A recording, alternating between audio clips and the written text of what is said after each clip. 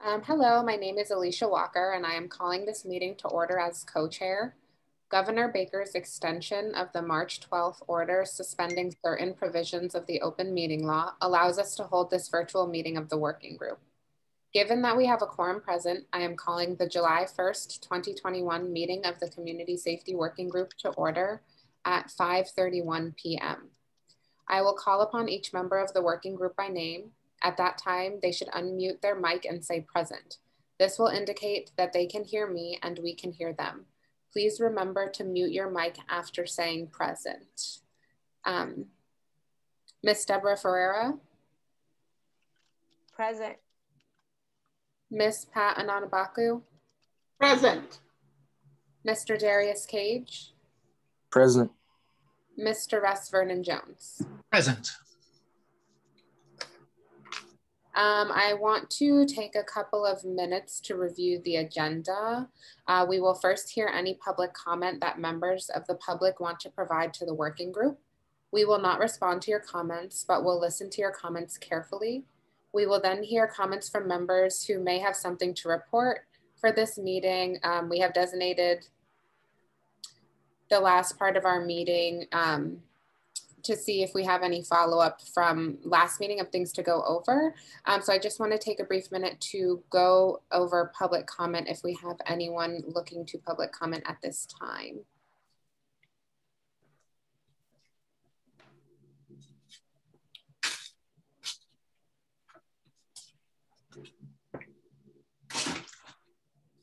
I have to stop the share to go in and see. It doesn't appear that anyone has their hand raised at this time.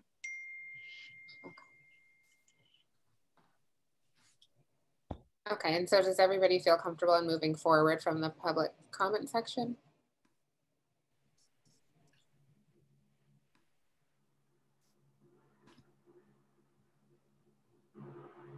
Okay. So I want to do a quick review of the agenda today. On our agenda, we have the recommended agenda items for Mr. Vernon Jones. Can you see the agenda? Yes, thank you, Ms. Moisten. Priorities of the second part of the charge, IFB phase 2, the Resident Oversight Board, and recommendations from part 1 of the charge, a follow-up. So I would like to just take a quick minute for members' reports before going into the agenda. So this is a time for members to update us on any work they're doing or any events that are coming up. Does anybody have anything that they would like to share?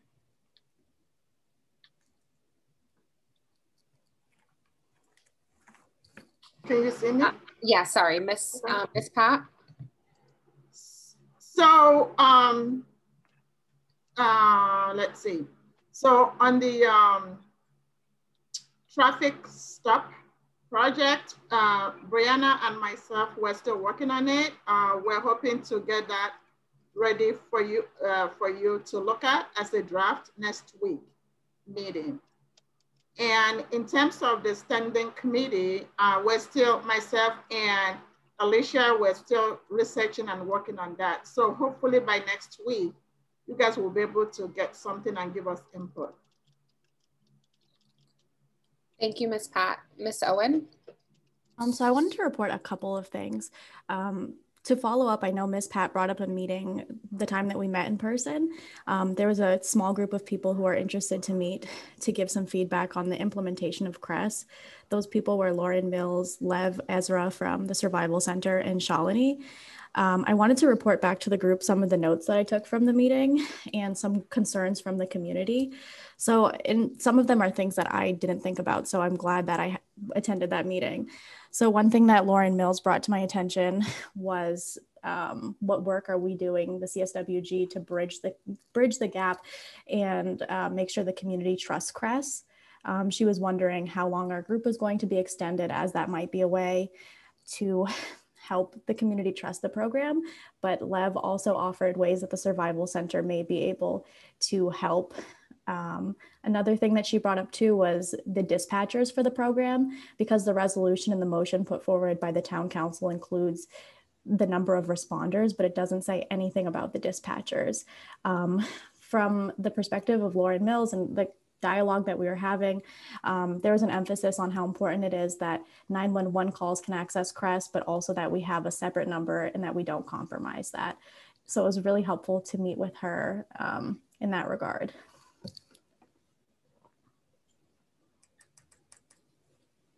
Thank you, Ms. Owen. Sorry, did you have other things that you wanted to share? Yeah. Okay, I'm sorry. Okay, I will let you finish. No, it's okay. I feel like I have a lot.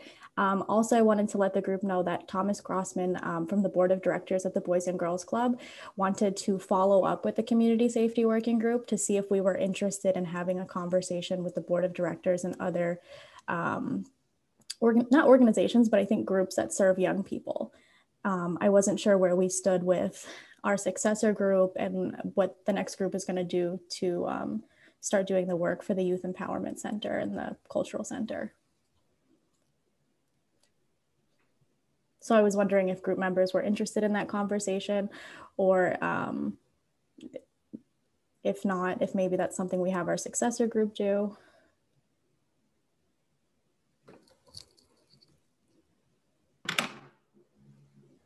Ms. Pat? So, okay, so couple of things. One is that the town manager, the town council did not mention Youth Empowerment Center program that we have proposed. And I'm not sure what is it that we'll be discussing with Boys and Girls Club board, because at this point, it's up in the air. So I'm not clear as to why we're going to be meeting with them. I'm not necessarily opposed to it. I also did some research a little bit on our town website and was looking at social services grant funding that the town gives to different programs. I noticed that Boys and Girls Club, sometimes even when they submit grants, they don't get it. So if the town is not even supportive of this group, I'm not sure, what is it that CSWG can do to work with this board? I'm not clear. I think Ms. Ferreira had her hand up, and then Mr. Vernon Jones. Yeah, in terms of this specific question, I think probably in terms of prioritizing, I would rather leave that to the successor group, I guess, if we're not going to be the ones that are going to be kind of following up with it. Because, I think in terms of priorities for me anyway, would be the second part of the charge, and obviously getting the consultants on board to work with the second part of the charge. So anyway, that would be my kind of feedback on it. I think it would be an important conversation to have, but I think later in the process, because whoever's going to be kind of putting the pressure to make sure those other recommendations, come to fruition, would have to be the one to kind of take those follow-up steps.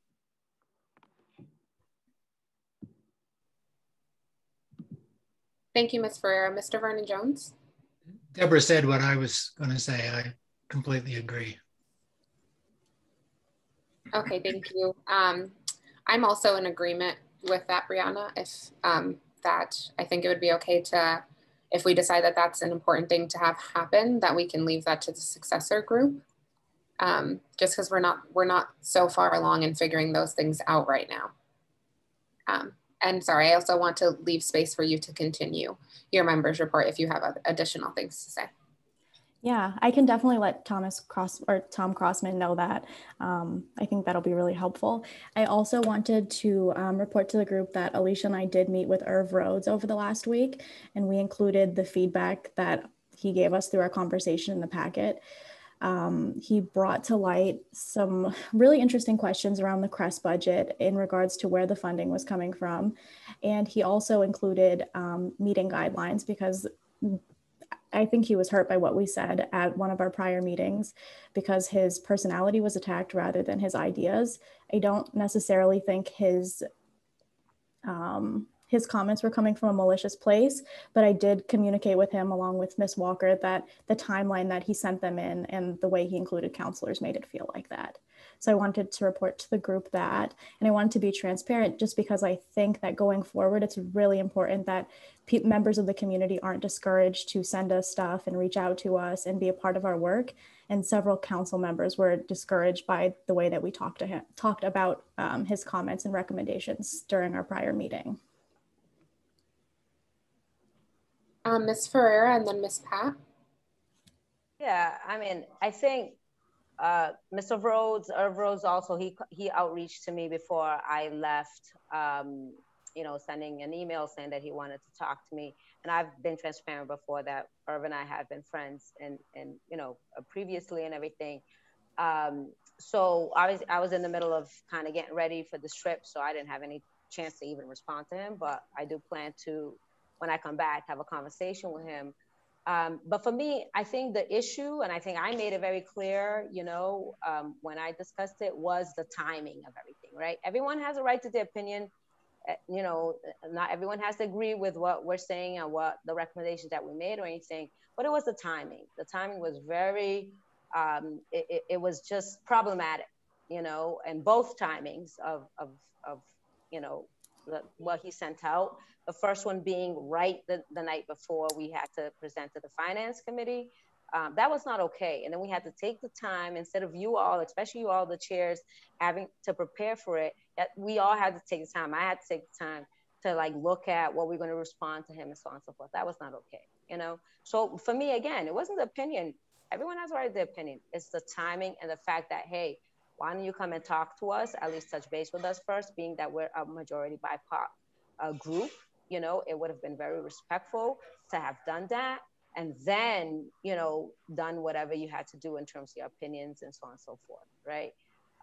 Because I just thought that that was very problematic, and, you know, and just really kind of made our, you know, the work that we were doing a gazillion times more difficult. And also being that he is a Black man in the community, he's someone that is very much respected in the community, being that he's been in politics and stuff, that the timing was not good. Thank you, Ms. Ferreira. Ms. Pat? So what I wanted to say is that I do not have any regrets about what I said that day, and I can only speak for myself. All I did was to raise concerns regarding the content of his letter. I never attacked his personality. I don't think anybody did, but we did discuss our displeasure about the content because it was divisive in the community as a prominent, you know, Black man in this town.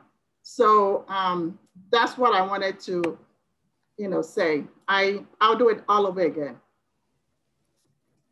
Our group's supposed to be, you know, bound by open meeting law. How else can we discuss issues in our meeting? We're not allowed to have a private meeting, you know, behind closed door or, you know, outside, you know, public realm. So this is an opportunity for us to discuss issues that pertain to CSWG. I did not believe that we attacked, you know, his personality. We discussed our displeasure. Again, I'm repeating myself about, you know, the content of his email, which I felt was not helpful, especially the fact that what we're trying to do in this group is to benefit BIPOC community, which he is also a member. And I did address the same thing with Black group through my email that I sent to, you know, our community, Black community as well.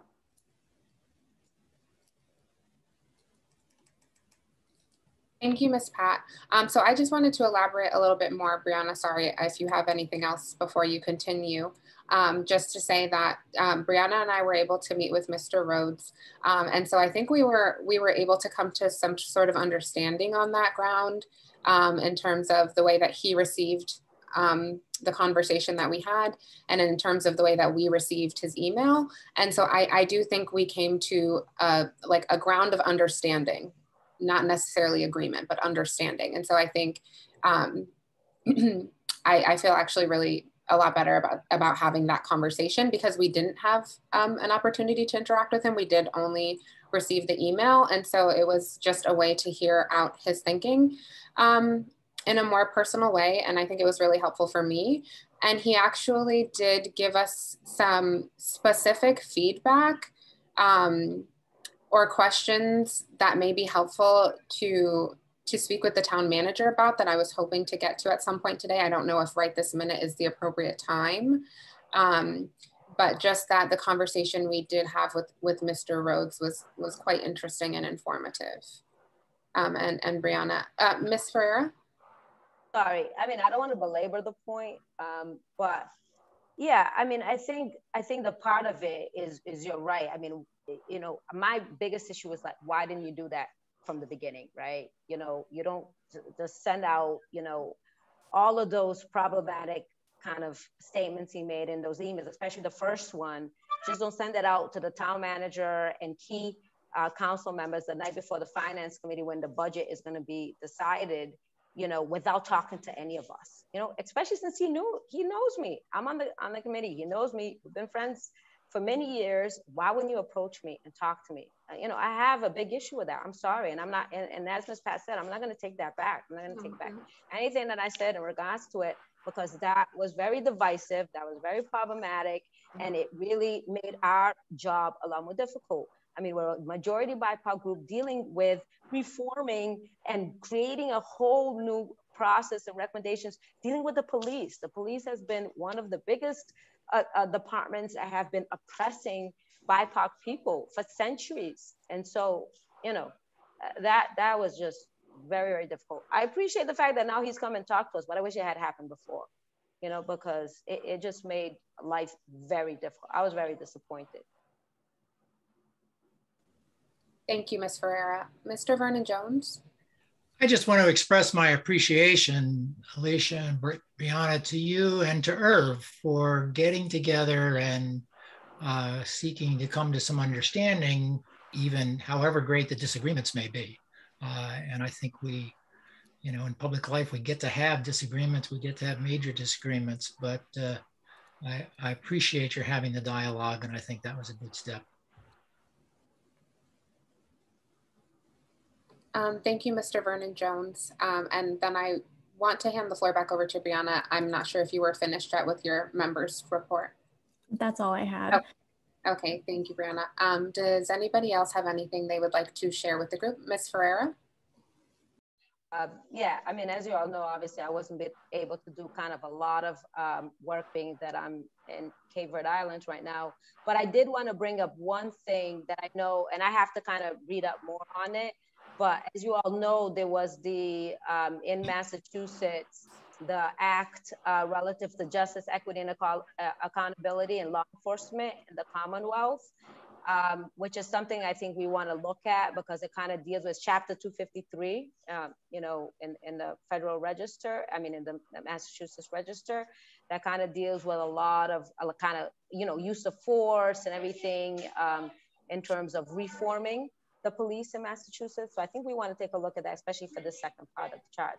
But I don't have all the specifics. Once I have more, obviously, I think we should weave it into the second part. Thank you, Ms. Ferreira. Mr. Vernon Jones, and then Ms. Owen. Yeah, I don't have a lot of detail about this, but I know that there were some things proposed for that state bill that did not get in the final bill. And as we look into it, I think it'd be important for us to find out what were the recommended provisions that did not get approved in that bill, and are they ones that we might want to recommend or get approved locally?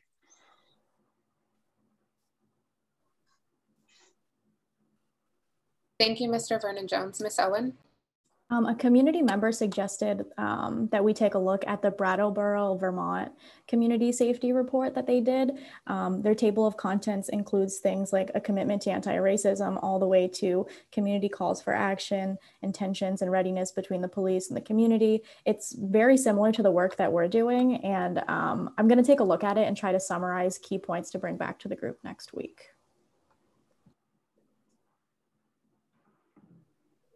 Thank you, Ms. Owen. Are there any other members who would like to share something at this time for our members report?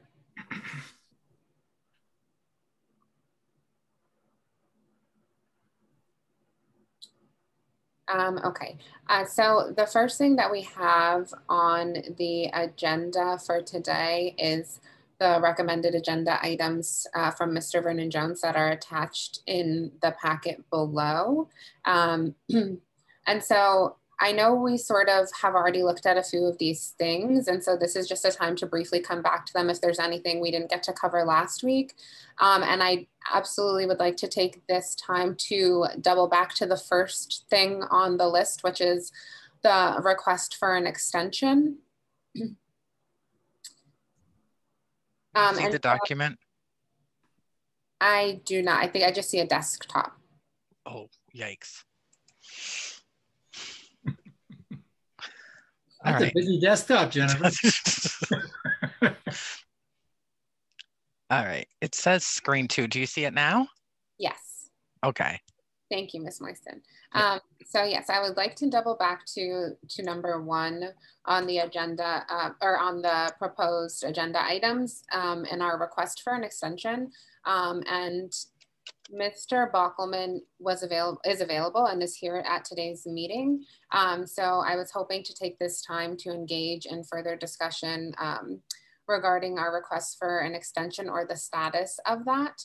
And Ms. Owen, I'm sorry, are you raising your hand? I'll go after Mr. Bockelman. Okay. So I just wanted to take this time to engage with Mr. Bockelman to see if there's an update as to our request for an extension. So thank you. Yeah, so I would like to know more. I missed the second half of your meeting last week, which I apologize for. I think it was last week, whichever one. So, and I think I tried to get up to speed on, I didn't watch it actually, but I looked at notes. So if I can understand more like what that includes, and because I'd like to have that conversation about whether a consultant is going to be helpful to get to the end zone or not. And so the consultant is one piece, and then, but I also do recognize the time and the time constraints on where we are. And if you could help me understand a little bit more where you are in terms of what's the work that needs to be done. It seems like where you've identified that where you want to put your energy, it's going to take more than 2 months. So if I could understand that a little bit more, that'd be helpful. Yes, I would like to give other members of the group an opportunity to also answer that question, but I just wanted to beforehand, just in my opinion, or the way that I'm viewing this, the need for a consultant and the need for an extension are two separate things. And so while I think they're both true, that we have a need for a consultant and a need for an extension, that even if one were to determine that we didn't need one, that the other one is still, they're both needs at this time and not necessarily dependent upon each other. Mm-hmm. If that makes sense. Agreed, yeah.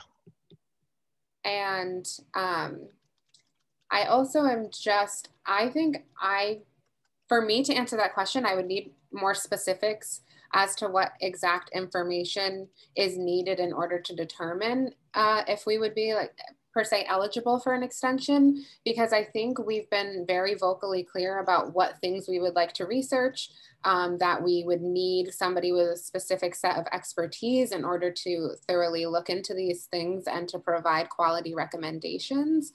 So that those are just like some very short, brief reasons why we would need a consultant and an extension. And so I'm just wondering, like, what specifics do you need to know in order to make that decision? Yeah, so like let's start with Resident Oversight Board. I think the things I had noted that you have looked at or you've identified as your sort of working topics, and correct me if I'm missing any, was the Resident Oversight Board, traffic control, community policing, and successor body. Are those the key? Did I miss any? Ms. Owen? I think those are the topics that we agreed last week that we could get started on now doing individual research. But there are other things that we would need help from consultants with, like the policies and procedures and the legal aspects of that in the APD. But the traffic control, community policing, and to start to take a look at the Resident Oversight Board was something that we could do now, is what I was under the impression of. Thank you, Ms. Owen. Mr. Vernon Jones. Oh, I confess to being very puzzled by this conversation. My recollection is, Paul, you were with us in the last meeting when we went through the draft of the what we had titled originally as an IFB, and we did not delete anything from that. So as far as I'm concerned, everything on there is something that we have interest in pursuing ourselves. And I thought we had talked about you were developing an RFB that would include those items, plus whatever other items you thought might be relevant further down the road.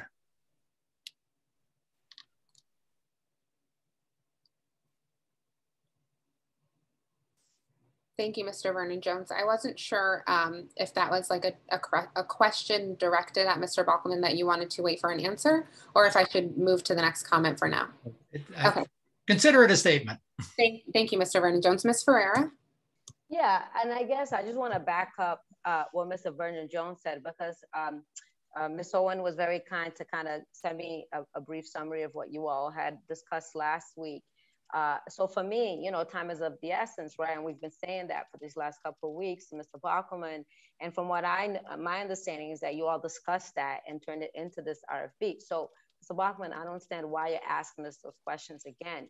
My thing for you is, you know, get that in, or let us know what needs to happen so we can get the consultant, and what we need to know, as Ms. Walker said, it's two separate things. The consultant needs to be in because we have all that work to do, and we need an extension. You see what I'm saying? I mean, those are the things that we're asking about. So I don't understand why you're still asking questions about what do we need help with. I think last week they were very detailed in terms of what we need help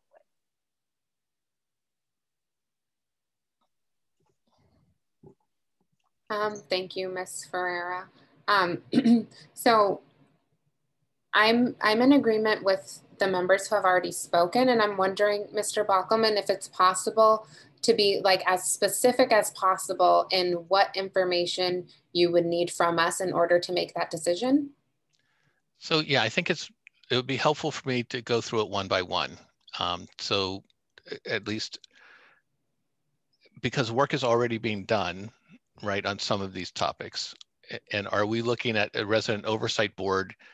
And, you know, from my experience with the group last time is you did the bulk of the work and came up with the recommendations on your own, which were very community specific and resonated with the broader community. So, and it was informed by the process, of course, of the consultants, but, you know, I felt like, and so I guess what I would like to know, not what I like to know, I am like what I've said in the past is that I really want to move on a few of these things as we take them on. And so, and then there's a lot of bigger topics that we have to continue to work on. The Resident Oversight Board is the one that's sort of foremost because it's the one that's been articulated. And so what do we need to get that group up and running? And I don't think we need a consultant to do that. I think we can get the charge written and start to recruit and get that project going relatively quickly. And it doesn't have to wait till the end of your term either. You can, you know, develop that in advance. And I think it seems like from the notes I've seen, it looks like you're fairly well along in looking at what that group looks like. So if we stay on that one topic, is that where we are on that?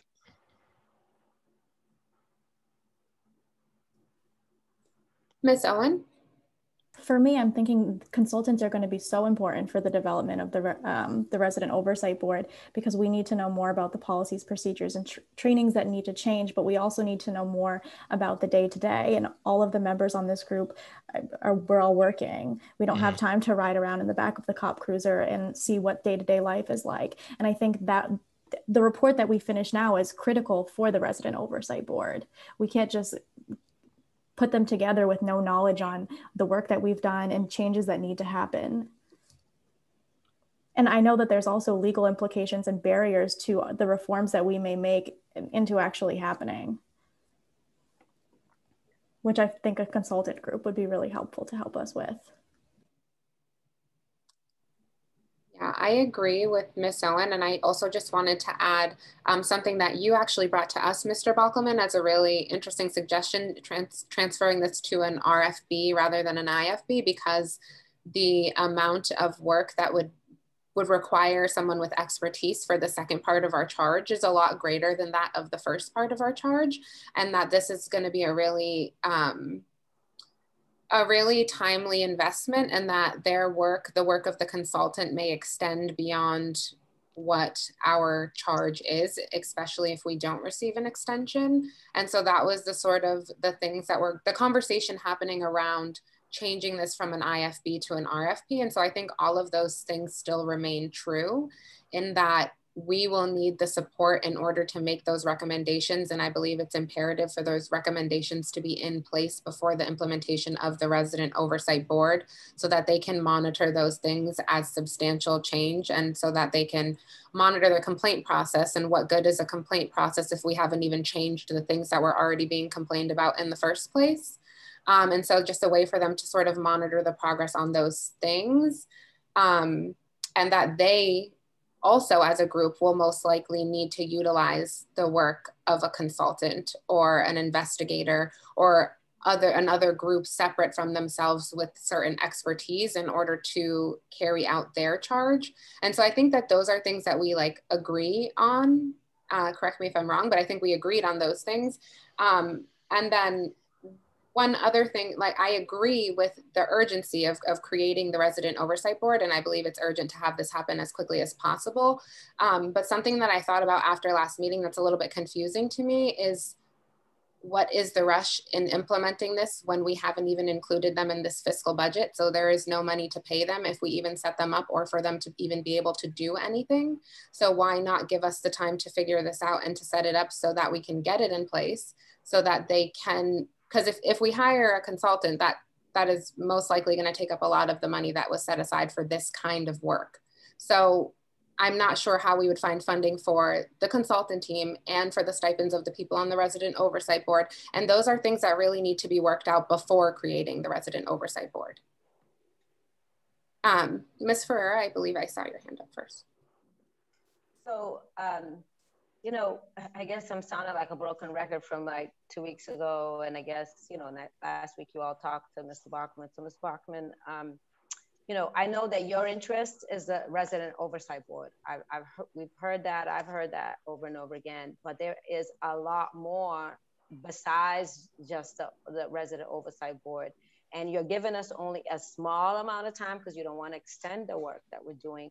Therefore, it's even more critical and more crucial for the consultants to be on board as quickly as possible. So I'm not understanding why that we're having this kind of, you know, misunderstand. I know that for you, you just want us to focus on the Resident Oversight Board and that's that. No, that's not the only thing. And the group has, even in terms of last week, from my understanding, is that they're even willing to take on, you know, some other research of some of the other areas that we think are priorities, because again, you're only giving us a small amount of time. So we're having to work double time in order to get things done, because you're being very, not wanting to work with us about the extension of the time. So my thing for you, and I need to ask you, like, you know, just straight up, like, you know, why don't you want to give us a consulting group? We already showed you all of the information, all of the work that needs to be done. And it's not just the Resident Oversight Board. You gave a charge that was very expansive. I'm sorry, that's what was your charge. And I am taking that charge to heart. And that's a very serious charge. So stop just focusing on the Resident Oversight Board. It's not just that.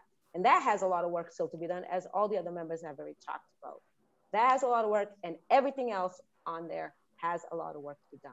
So what is going on? Please, please just be straight and let us know what we need to do so we can get this done. So what I feel is happening is we are making substantial changes in our operations, which is really important. The CREST program is a big big project. I mean, I was on a call today with Albuquerque, which I think is maybe our most likely model because it's a separate standalone. It's not the Cahoots model, it's a different model. And I'll share that link to you for you. But that they talked about the implementation and the amount of work they put into it. And I think that it's challenging and daunting and achievable. And the results are going to prove out to be good. So we need to move the CREST program forward. We need to move and again, this is how I envision the charge. And the charge was written to really focus on the alternative responder and a resident oversight board. And there were other things in there, but it was very explicit about those are the two major things. And so that's why I'm really focused. You asked, why am I focused on resident oversight board? Because I think that's the biggest structural change that we can implement to help move forward on making the changes. And I also believe that, this is what we've learned through this process is that this is an ongoing multi-year effort. So a successor group, whatever that looks like, needs to be put into place. And I think it's unrealistic to think that we will be able to go through all the police policies in a short period of time. I think that there are so many pieces to the puzzle on those things that's got to be the successors groups, if that's what or the resident oversight board, whichever group that lands with. I think we need to understand what group where that lands. That's going to be the work of the permanent group because they have to take ownership of that. And that's how I'm seeing this, because I think this is we need to set up systems and structures for ongoing continuity of change. And I know that you have put a tremendous amount of work in it, and personal and emotional effort. And but I see this as being and I know you all do too, a long-term effort. And so that's how I am envisioning that. And so that's where I am. And so that's why this discussion is important for me to understand better. And I hope you understand what I'm thinking about as well. Ms. Pat? So I don't want to repeat what you all have said, but what I want to say is that this group is so unique in the sense that we're majority BIPOC folks, and I can speak for myself. I think the Part A, I'm not saying that it was easy to do, but my experience in doing my outreach and people reaching out to me, they had a lot to say. They have a lot of suggestions to make. However, with Part B, there is a lot of anticipation about what we're going to come up with reforming the police. It's sort of like a little bit technical. And I'm not comfortable doing the Part B without having consultants, help us. I'm an employer, and some of what we're dealing with will be employment law with employee policies and procedures. And I don't want us to rush something or submit something that is haphazard. I don't operate like that. I don't know what the rush is. And I don't want to repeat what other people have said. There is no budget attached to this as to rush. Please let us do this very well. I know we've taken on some of the topics for us to work on. Even when we work on them, I would very much like consulting firm to look over what we did, discuss so that if we have additional questions. There's a lot involved in Part B, and I would like us to do it very well. Mr. Buckman, I know you have your own agenda of CREST program and oversight board. Are you listening to BIPOC community, the people that this program will benefit the most? We're telling you that this is what we're hearing from our people. They want to know what the police reform will be, handing it over to the next successor. I don't know how I feel about that. I respectfully disagree with you in that regard. Ms. Owen? Yeah, I just want to echo what Ms. Pat has said. And I hear you, like that's what you want, but you hired all of us, you appointed all of us to advise you, and we're telling you no. And also, I just think back to what Ms. Pat said, a lot of community members are coming to us. We're not just making these decisions based off of our own thoughts. We're bringing other community voices into our decisions for all of this. And I think it's really important that our groups stay together while CRESS even gets up and running, because we are the people that developed the program. And the community voices, people from the community engaged in this work through us. So I don't see what the rush to disband us is. Thank you, Ms. Owen. Mr. Vernon Jones. I certainly agree with what Deborah and others have said about the full charge, the importance of it, and our engagement with it. With regard to the Resident Oversight Board, yes, we will drive it forward. We will do as much as we can without a consultant. And, you know, I hope you're finding money to fund it, because I don't think it makes sense to wait a year. But even with that, there are I think we really ought to have a bylaw in order to give this board the authority it should have. And that's another whole piece of research, is to look at what different municipalities have done with regard to how they've enacted it through law, and getting that done. So that's a key piece. And I think there are any number of other details that, we'll take it as far as we can in the time we have, but I think have some professional help would make a big difference. Another thing is that I've heard from several members of the town council that they continue to be concerned about the level of fear and mistrust in the BIPOC community for the APD.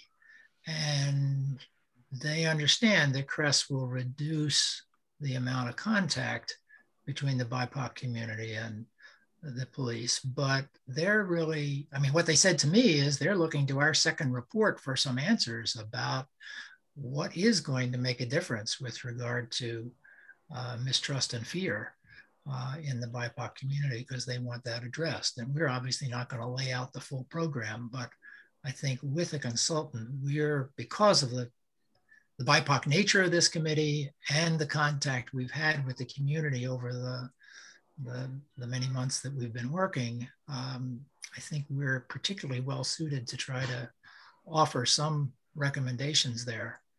And I think we'd like a chance to try to follow through on that as well. I don't believe we're talking about a complete review of all police policies. Yes, that's certainly beyond any term that we've talked about for this group, or anything that can be done in the next few months. But we have identified, and you have in writing, and at least 2 different documents from us, we've identified some specific policies that across the country have been particularly associated with racial discrimination or anti-Black violence. And so we've identified some particular policies that we think would make a difference to start with. But no, we're not proposing a complete review of all policies. But I think that what we put in the IFB, I think it's IFB 6 is the number, was the name of the I have that one, yeah. On the document, I think is a pretty good summary of what we think it makes sense for us to take on with a consultant.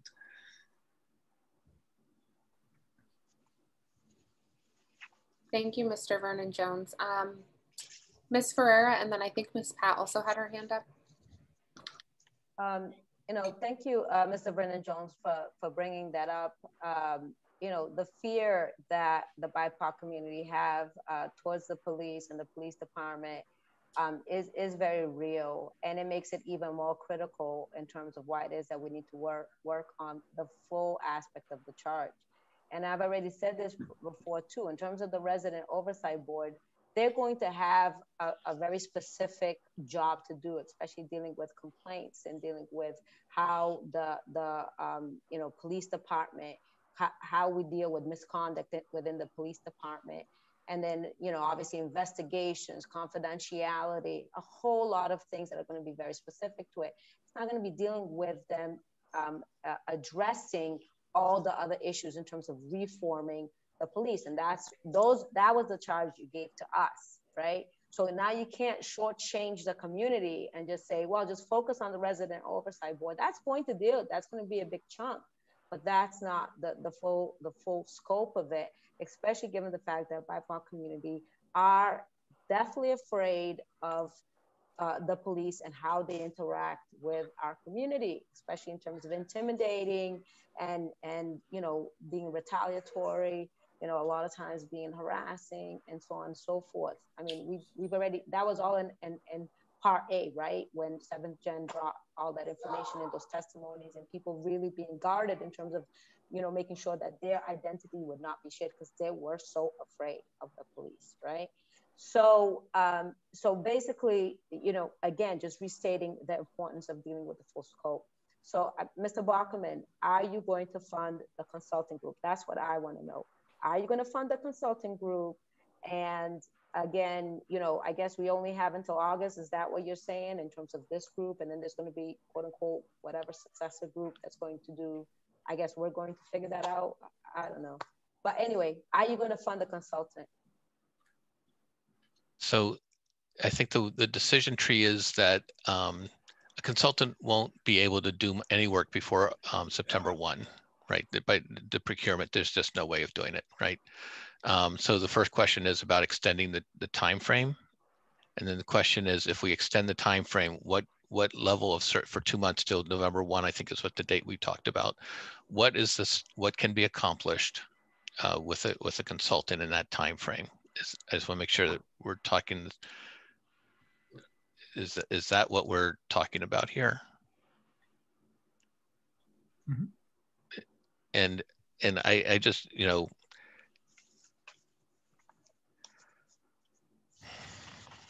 I just need, yeah. I think our visions of what the group was going to accomplish are different, and you know, and where again, we said the same things over and over, so I don't need to say it again. And I thought what the topics that you had identified that you've already started to work on were really important ones, because I think those were the primary targets of inquiry that really needed to be done.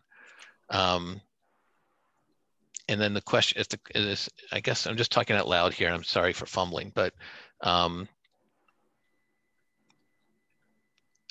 if, like, say we talk about resident oversight board, maybe that's not a good one, but the traffic stops. Research alternatives to police and traffic control, explore examples around the country of traffic control responsibilities being assumed by entities other than police, explore elimination of ticketing for traffic violations. So would that be one of the tasks for that? That would be what we would want the consultant to do? Is that, if I'm understanding this? I'm sorry, Mr. Bockelman, which document are you reading from? The IFB 6, yeah.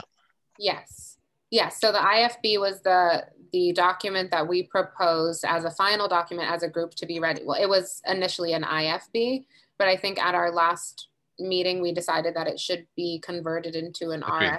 RFB, but I think it's in its final form. Yeah. And then I don't know if this is helpful at all in terms of the decision making, but just to offer another perspective, you mentioned something about making change and reform in action in regards to having the resident oversight board up and running as soon as possible. And although it is a very necessary substantial change to make, that it will take time to get it set up, to recruit the members, to have them all on the same page, for them to start doing research and to actually have their work to start making changes. And if you want to make fast, quick changes, then allowing us to offer recommendations as to reform, that is the quickest change that you will be able to get on the ground. And that then you also mentioned something about having this continuity and this ongoing thing, and that would be what the resident oversight board would provide. after we are able to have the sort of on the ground right away change. Mm-hmm. And so just a different perspective in terms of looking at it in a slightly shifted way, because that was the language that you just used in your view. And, Mm-hmm. and I don't disagree. I just think that you can think about that also in a different way. So as we started, as I'm thinking about implementation, if we start looking at, I mean, again, the CREST program is on its path. If we look at a resident oversight board, realistically, I think we've laid out two paths. One is to just appoint and get it going, and then the second is to get the legal grounding for it. Or do we wait for the legal grounding, i.e. a bylaw, prior to getting it? But in either case, suppose we get that, you know, a recommendation done in the next 2-3 weeks, whatever. And if it's a bylaw, it goes to the council, and maybe it takes a month or two through the council, and then so we're talking like November 1 before we get that group up and running, right? And you know, and that would be optimistic, because we'd have to get the charge up, we'd start to recruit, make sure it was. But if that would be a goal, say, and again, I'm just sort of trying to think out loud here. And then what you're suggesting, I think, Ms. Walker, is to say, well, let's keep the CSWG working, so that when that group gets up and running, we can hand them things that they can look into more deeply, or something like that. Was I interpreting what you're saying correctly, or not? Not completely incorrect, but just more that the emphasis was on our ability to offer recommendations more immediately than it would be for you to recruit, to get together, recruit, start, give a charge, have them be able to accept complaints and do the complaint process, or have them be able to do their own research and offer recommendations on their own, will be quite a more lengthy process than just letting us have an extension to complete that and offer those recommendations. And so that alternative route will allow you to more quickly put something into place that will offer change, and that then the implementation of the resident oversight board can carry out the continuity of that change, rather than waiting for that group to be implemented and for them to have to go through this exact process. And because we've already gotten to this point, right? So we've been working for months, we've gained a lot of knowledge, we've gained a lot of connections with the community, and to have another group to then, they don't just pick up where we left off. They then have to create all of those connections and all of that building. They will then have to start doing that as well. And so that it's a process for the community to trust them and to want to come to them and to speak with them, and for them to know. I mean, I don't necessarily assume that these are going to be all people that have experience doing something like this. And this has been a learning process, a very difficult learning process. And for them to have to engage in that same process, I don't see that being like the quickest out for change in this process at all. That it would actually be more quick to allow us to finish, to allow us to give you those recommendations. And so that then the resident oversight board can carry those things out, and that would be more continuity. Mr. Vernon Jones, and then Ms. Pat. Yeah, I mean, I understand you're trying to figure out, you know, how this works with the timeline and a consultant. My sense is that the things we've identified in that IFB document are things that we will try to move forward as best we can until a consultant joins us on September 1. And at that point, the consultant can take a look at our work and say, oh, you missed this, or we can say, we don't know the answer to this question, or will you find out what other municipalities are doing here, or check on the legal status of this. So yes, we will keep moving these things forward. How much we can accomplish by November 1st is hard to say. If we have a good consultant and a lot of cooperation from the police department, my guess is we can accomplish quite a lot. There'll still be plenty of work to do after that. But I think our commitment is to do as much as we can in the time we have. I'm sorry, Ms. Pat, did you want to allow Mr. Bockelman to answer first? Okay, Mr. Bockelman. It's a little bit different topic. So if Ms. Pat is on the same topic, no, go ahead. Okay. Go ahead. So I guess one of the questions I had that triggered was like, what is the role you see of the police department in this process? Are they information providers? Are they participants in the discussion? You know, how do you see, what role do you see them playing? Like, would you want them at your meetings on a regular basis to be engaged with the conversation, or is this something that's wholly separate from the police department? Mr. Vernon Jones, if you would like to answer that. Well, I mean, we may all have different notions of that, but the 7Gen group identified that it was important for a resident oversight board to be successful. A good relationship with the police department in setting it up was important. I don't think we want the police department coming to all of our meetings. I do think we want to have delegates, a subcommittee, our chairs, whatever, meeting with the police fairly regularly once we get going on this. Partly because we want them to buy in to what we're recommending. We want, if there are particular issues or stumbling blocks that they see because of their experience, we're going to need to know about those. With regard to some of the policies, my guess is the chief already knows some of what's in the state law, what are the current policies, and you know, we need to explore, you know, I don't know what the best recommendation is around consent searches. I think we ought to be doing something, but I think we need a dialogue around a number of these things. So on the one hand, we're trying to create an accountability that has not existed. And yet simultaneously, we need to be building a relationship where the police department understands that it's in their interests to cooperate and that we offer the best shot at them being more trusted by their community that they've got. And hopefully Scott can lead in that direction and work with us as we develop things. Thank you, Mr. Vernon Jones. Ms. Ferreira. I think Ms. Pat. I've been raising my hand for a long time. Yeah. I'm sorry, and then I'll go after Ms. Pat. So go ahead. So again, I feel that it's still a disconnect as to what the BIPOC community wants and what we're discussing tonight, and I'm getting frustrated. I think that regardless of what when our charge will end, we should not lose sight of other aspects of keeping BIPOC folks safe. And that is setting up another standing committee to ensure that BIPOC community are receiving the right services in this town.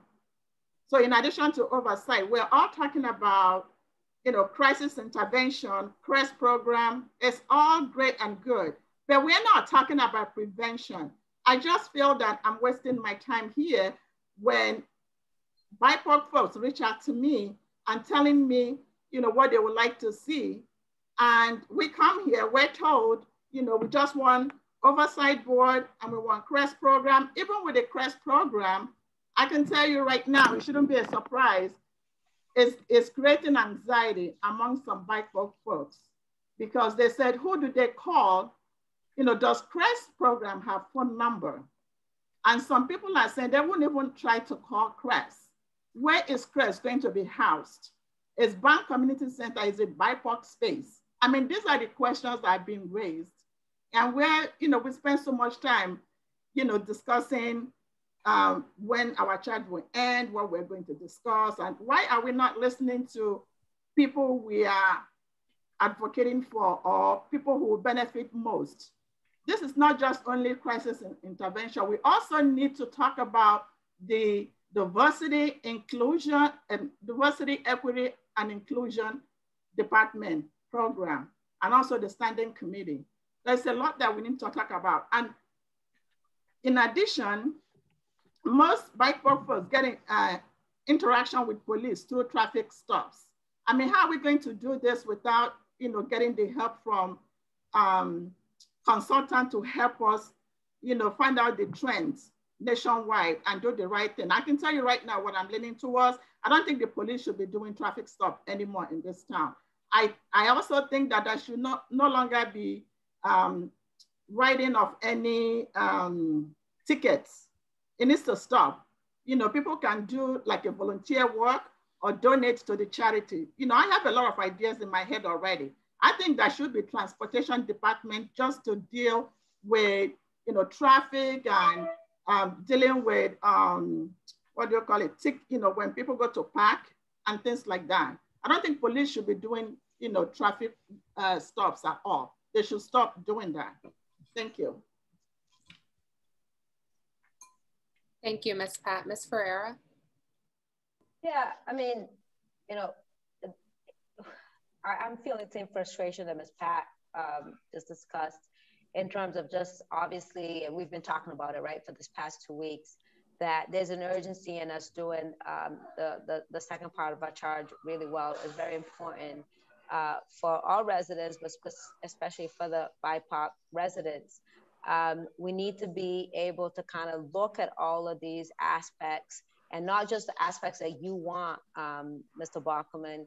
It has to be all of them, and we have to take the time to do that. And I know, you know, you're trying to rush us, and, you know, I guess I didn't even know that you've kind of extended it up until November 1st, but it needs to be done well. Because when you ask, well, are the police going to be involved in, so, you know, in these discussions?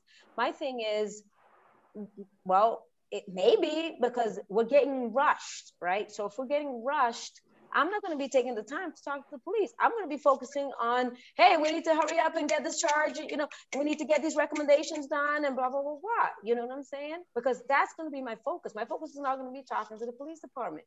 But yeah, I think it would be good for us to have discussions with them, right? Because as Mr. Burns-Jones said, that for them to have the buy-in and so on and so forth, but that's not going to be my priority. I'm sorry, it's not. If I'm being rushed to you know, because I'm not going to focus, and I'm telling you right now, Ms. Barr, I'm not going to focus on just the oversight board. I'm going to focus on the full charge. That's what I was, when I was chosen to be part of this committee, that's what I was told, and that's what I'm going to do. You see what I'm saying? And so if that's the case, then that's going to be my focus. It's not going to be talking to the police. So then, yeah, so then there's going to be a part there that won't function well, right? Because we should be having a dialogue, but we don't have time to have a dialogue. So that's the thing that's frustrating. We keep on telling you these things that are necessary, and you just keep on coming back with, well, why do you need to do this? And why do you need to do that? We've already said it. We've been saying it for these 2 weeks, but you're not hearing us. And that's what I'm frustrated about. Why aren't you hearing us? That's what I want to know from you.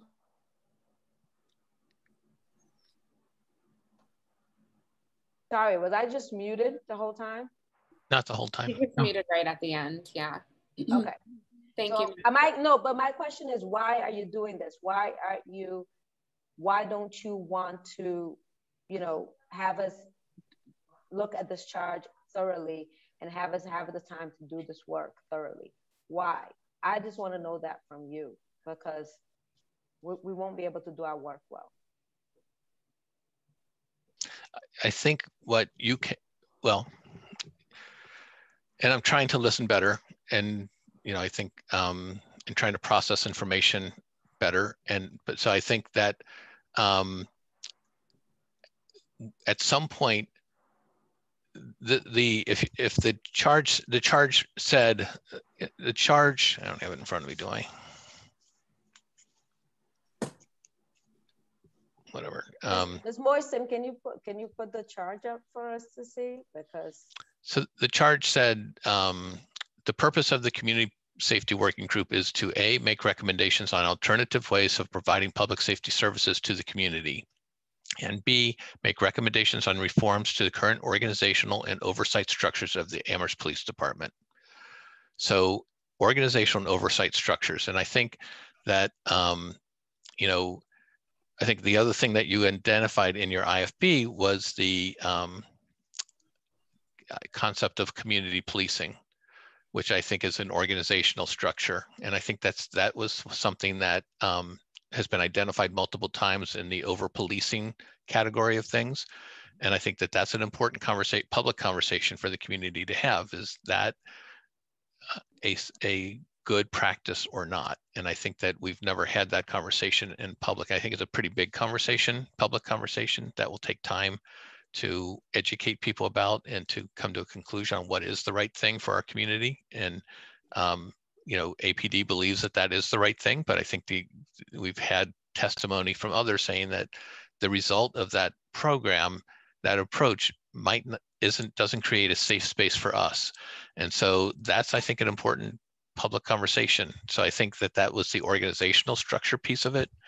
And then we have like, how do you study those things? And then there's a lot of examples of tools you can use to study, but those are the two big things. And you did A.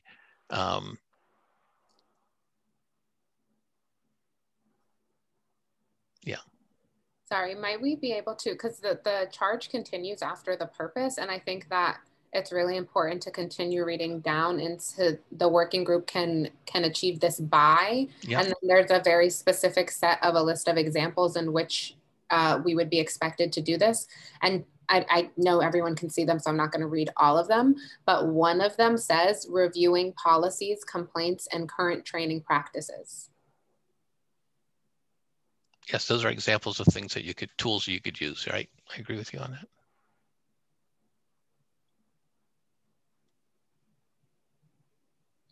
Okay. And the fact that the report should have some of those reforms included. When you go to the reports, it says the resident oversight, but also policy reforms. When you say under reports. Yes. So it's not just resident oversight. Mm-hmm. So when you say to us, well, you're not going to have time to look at the policies, you're not going to have time to look at some of these other aspects that deal with trainings, complaints, you know, and so on and so forth, then we're not doing what you had charged us to do. But I mean, yeah. And if I may, on the engaging the community, Jennifer, can you engaging the community? Okay. What it says, identify solutions to diagnose problems. Identify solutions to diagnose problems. And to me, the way I read it before even I applied to be on the committee is to make sure that I actually hear from people, from my people, from BIPOC people, like, what are the issues that, you know, we can address?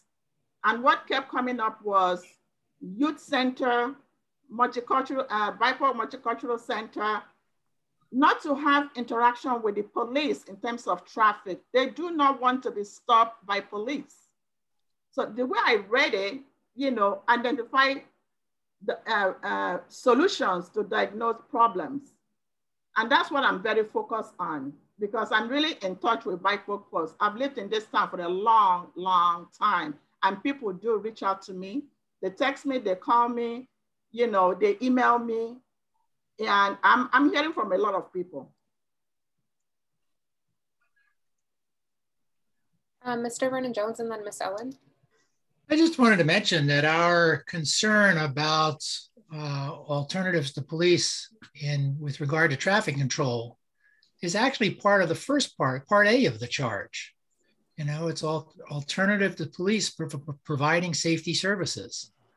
So CRESS is one part of the answer, but the possibility of some alternative around traffic control that would reduce traffic stops and that contact between police and BIPOC communities is another aspect of part A of the charge, really.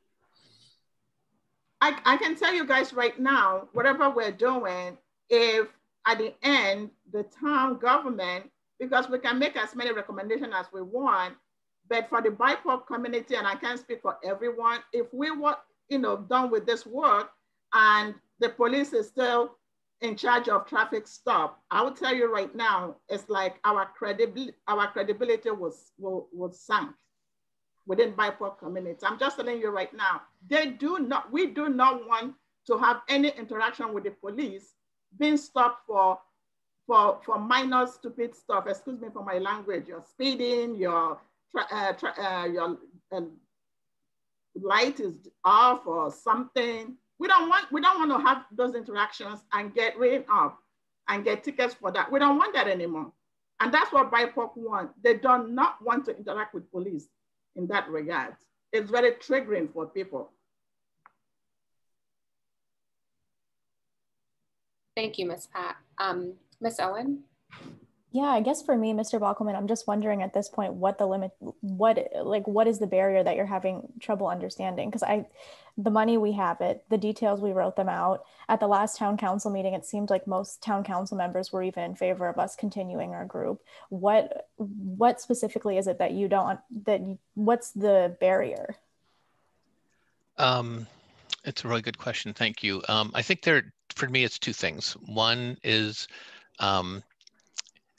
the details in the IFB seem really big. It seems like a lot. And I don't think that there's going to be money or time to accomplish everything. So that's where I thought you had focused on the sort of core major things that were most impactful on the community, which were the resident oversight board, the successor group, the traffic control, the community policing as the four major components. And I misunderstood what that was. I thought that's where you had said we're going to focus, but I think what I understood what you said today was that's where we're going to start now. We've right. divided ourselves up to work on that now. So I understand that better now. So I think that sort of it's a very large IFB. This is a very large, and I think there's no way if we said, I think that it's going to be hard to accomplish. And then one of the questions is, do you envision CSWG just continuing for a very long period of time, or is 2 months what you're thinking about? I'm trying to fit in how you've identified the things that you want to accomplish with the time frame we have.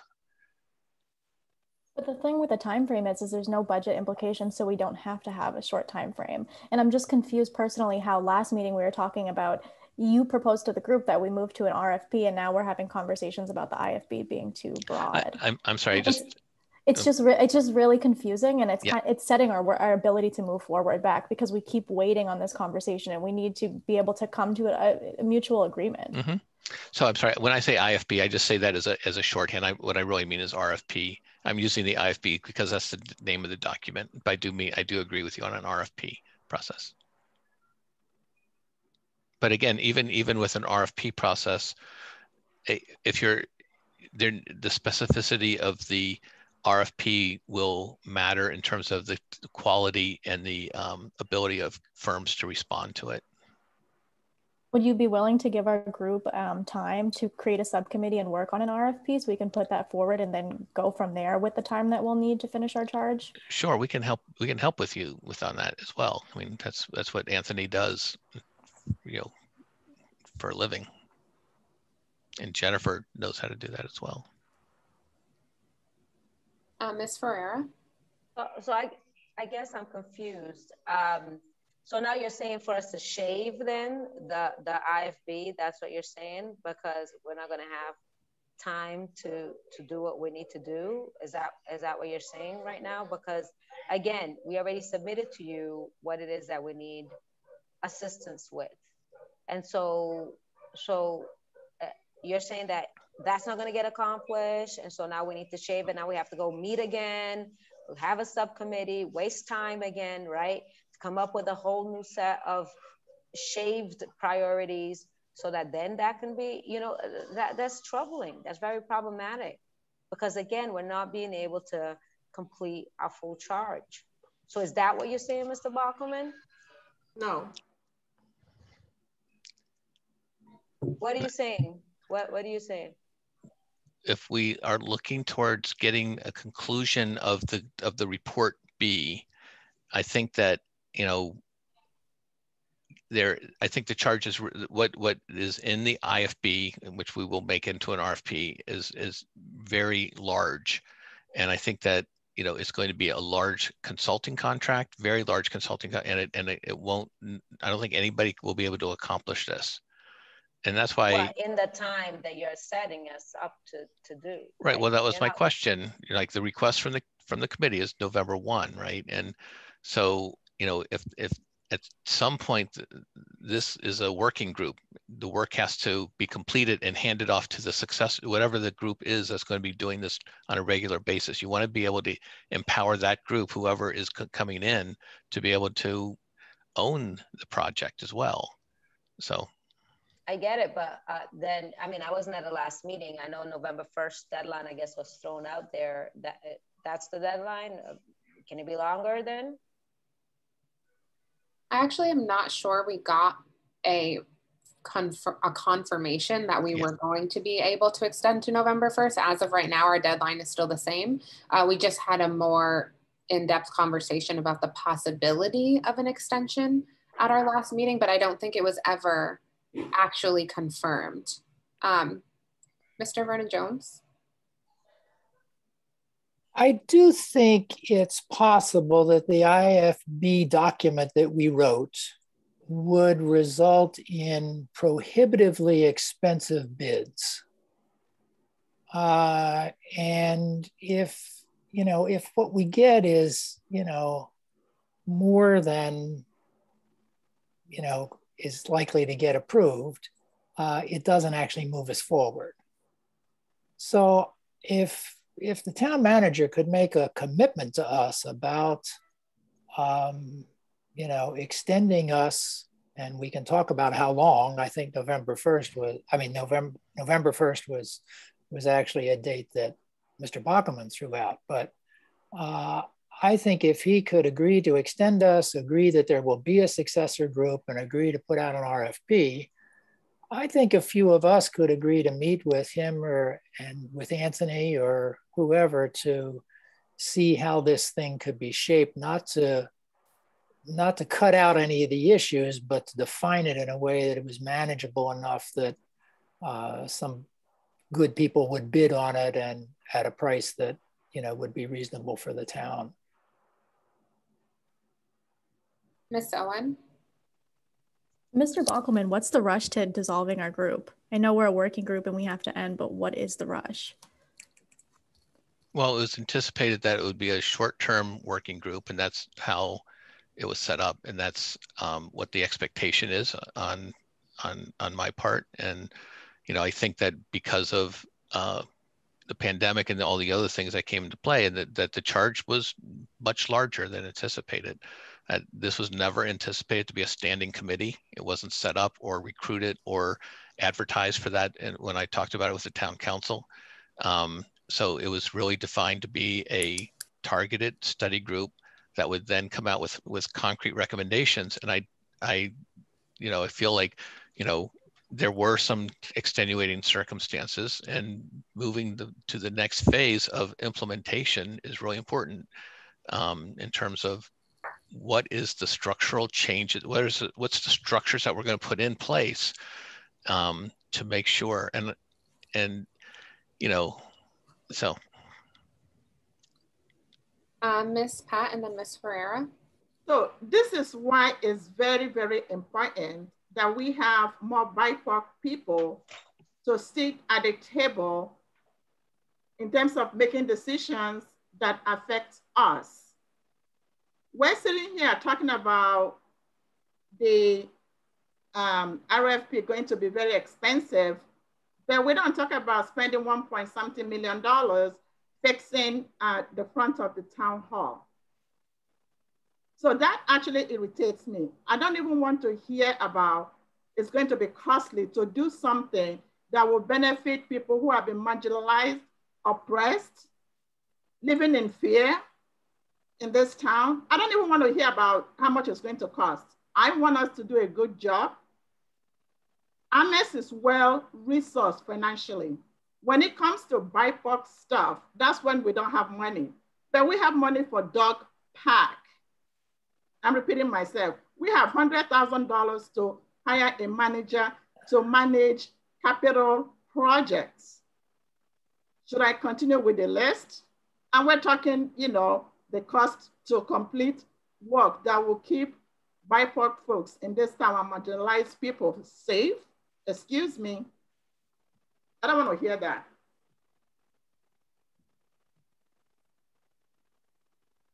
Thank you, Ms. Pat. Ms. Ferreira and then Ms. Ellen.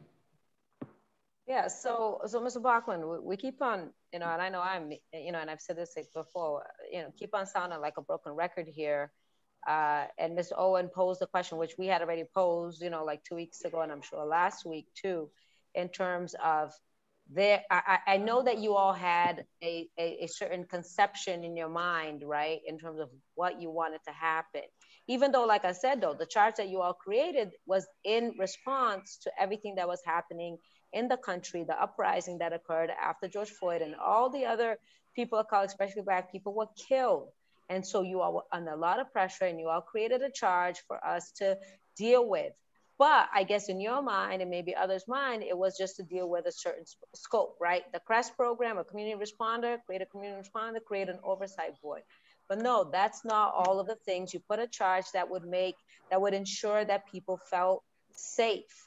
So now you've seen that we collected data, we've talked to the BIPOC community. These are community members in Amherst that, as Ms. Pat said, feel marginalized and feel intimidated and feel persecuted and oppressed, who are basically saying that, our work needs to continue until it is done thoroughly. So you've heard that, the town councils have heard that, but you're still balking at it, right? And you're still going back to, no, it's about me and it's about what I want. You're the town manager, and the town council is here to serve all of us, to serve all of the residents. So basically what you're doing is you're denying the voices of the BIPOC residents. Yeah.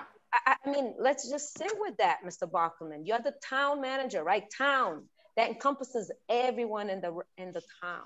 Right? And the town and a portion of your town is saying that they want us to complete this work thoroughly and to completion, full completion.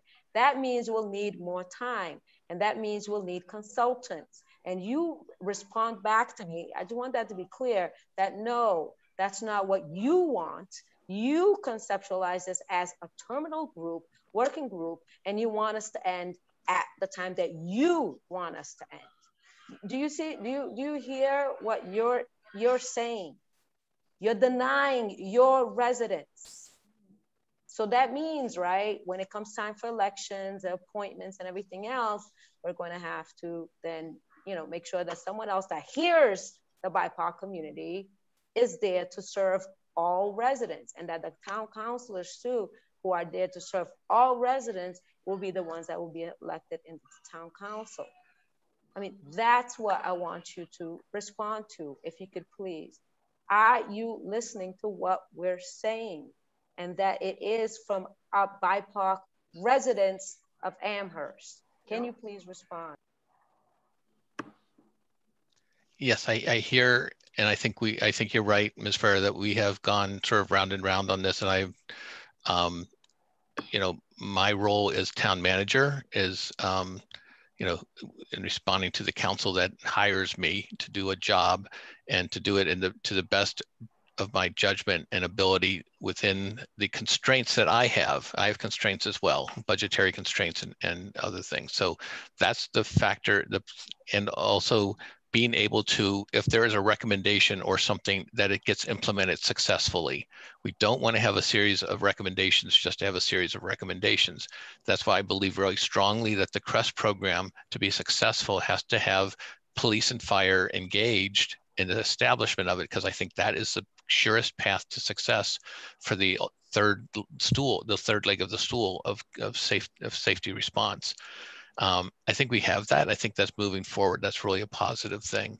I think that I think as you said that the resident oversight board is an important tool for the town, so that people who are unheard and are can somehow, and this is a complicated one, how do people confidentially go to a resident oversight, a public board, and convey their concerns of over policing or whatever. So, and then, my goals that are set by the council is to get things set up and running. And I think that continuing to expand the mission is not getting us to accomplishments. And what I am asking the Community Safety Working Group to do is to focus on the things that we can accomplish and set up the next body that's going to go on, continue the work. The work is endless. This is just the tip of the iceberg. And so I think the most powerful thing the Community Safety Working Group can do is to pick a few things that are the most urgent and most impactful. And I think you've done that, and say, let's dig in on these things. Let's get these changes made. And then, but to say, my fear is that we will be going down, policy rabbit holes. Then you get into the legal stuff and the union stuff, and it's going to be endless. And it's not where I think the functionality of this group will be best served. I think that's for the successor group or the resident oversight group, who's going to have a long-term established relationship with the police and who can build up their skill set. And maybe some of you would be willing to serve on that group as well, because you have developed a really strong basis of information on things. So that's how I look at it, Ms. Ferreira. And I'm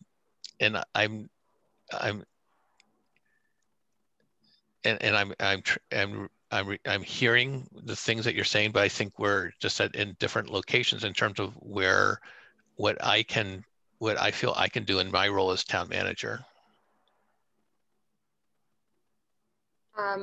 Thank you, Ms. Ferrer and Mr. Bockelman. And I would like to call on Ms. Moisten and then Ms. Owen, but I would like to just make a brief comment because I wanted to thank Ms. Ferreira for that comment, because I think and Ms. Ananabaku, because she did bring this up earlier, that we're really missing the goal of our group we really needed to interact and provide a platform for the marginalized BIPOC community in Amherst so that their voices can be heard. Because the reason that there is mistrust between that population and the APD, as well as with all town officials, is this exact reason right here. This is a perfect living example. They come and say what they need and nothing happens. And so you guys as in town officials, I have heard many times, why don't they trust us? Why aren't they gonna come and speak at forums? Why? Because this is what happens. They tell you very clear as day, what exactly they need. And then they are met with all of the reasons why that cannot happen. Not, these are the accommodations we are going to make so that we can do this for you. And I think that is the change that needs to happen here. Not, we're gonna meet you with all of the barriers that exist, but we're gonna figure out together how we can get over these barriers to make this happen because you deserve safety. That is like a basic human need. And so I agree with Ms. Pat in terms of we have money for everything else. We're talking about people's safety here. And I think that's also getting a little bit lost. That's a basic human need. They need that. People deserve safety on a day-to-day basis. And this is important, essential, and urgent. And so I just really caution you, Mr. Bockelman, because you are talking about your investment in making these changes and making this happen quickly because you want substantive change, but you are not going to be able to meet your goal here because you're going to be off-putting the community. The community is not going to want to continue to engage. They are not going to trust you. They are not going to trust the CREST team. They're not going to trust the implementation. They're not going to trust the resident oversight board because of this that's happening right here. We have already gained some of the trust, not even of all of the BIPOC community, but some, and they are telling us this is what they need. And if we can't accomplish that for them, then what are they to expect to come from another group and another this and another forum and another? They are not to expect anything to come of those things. So we need to figure out a different way. Doing the same thing over and over again has not worked. It is not working.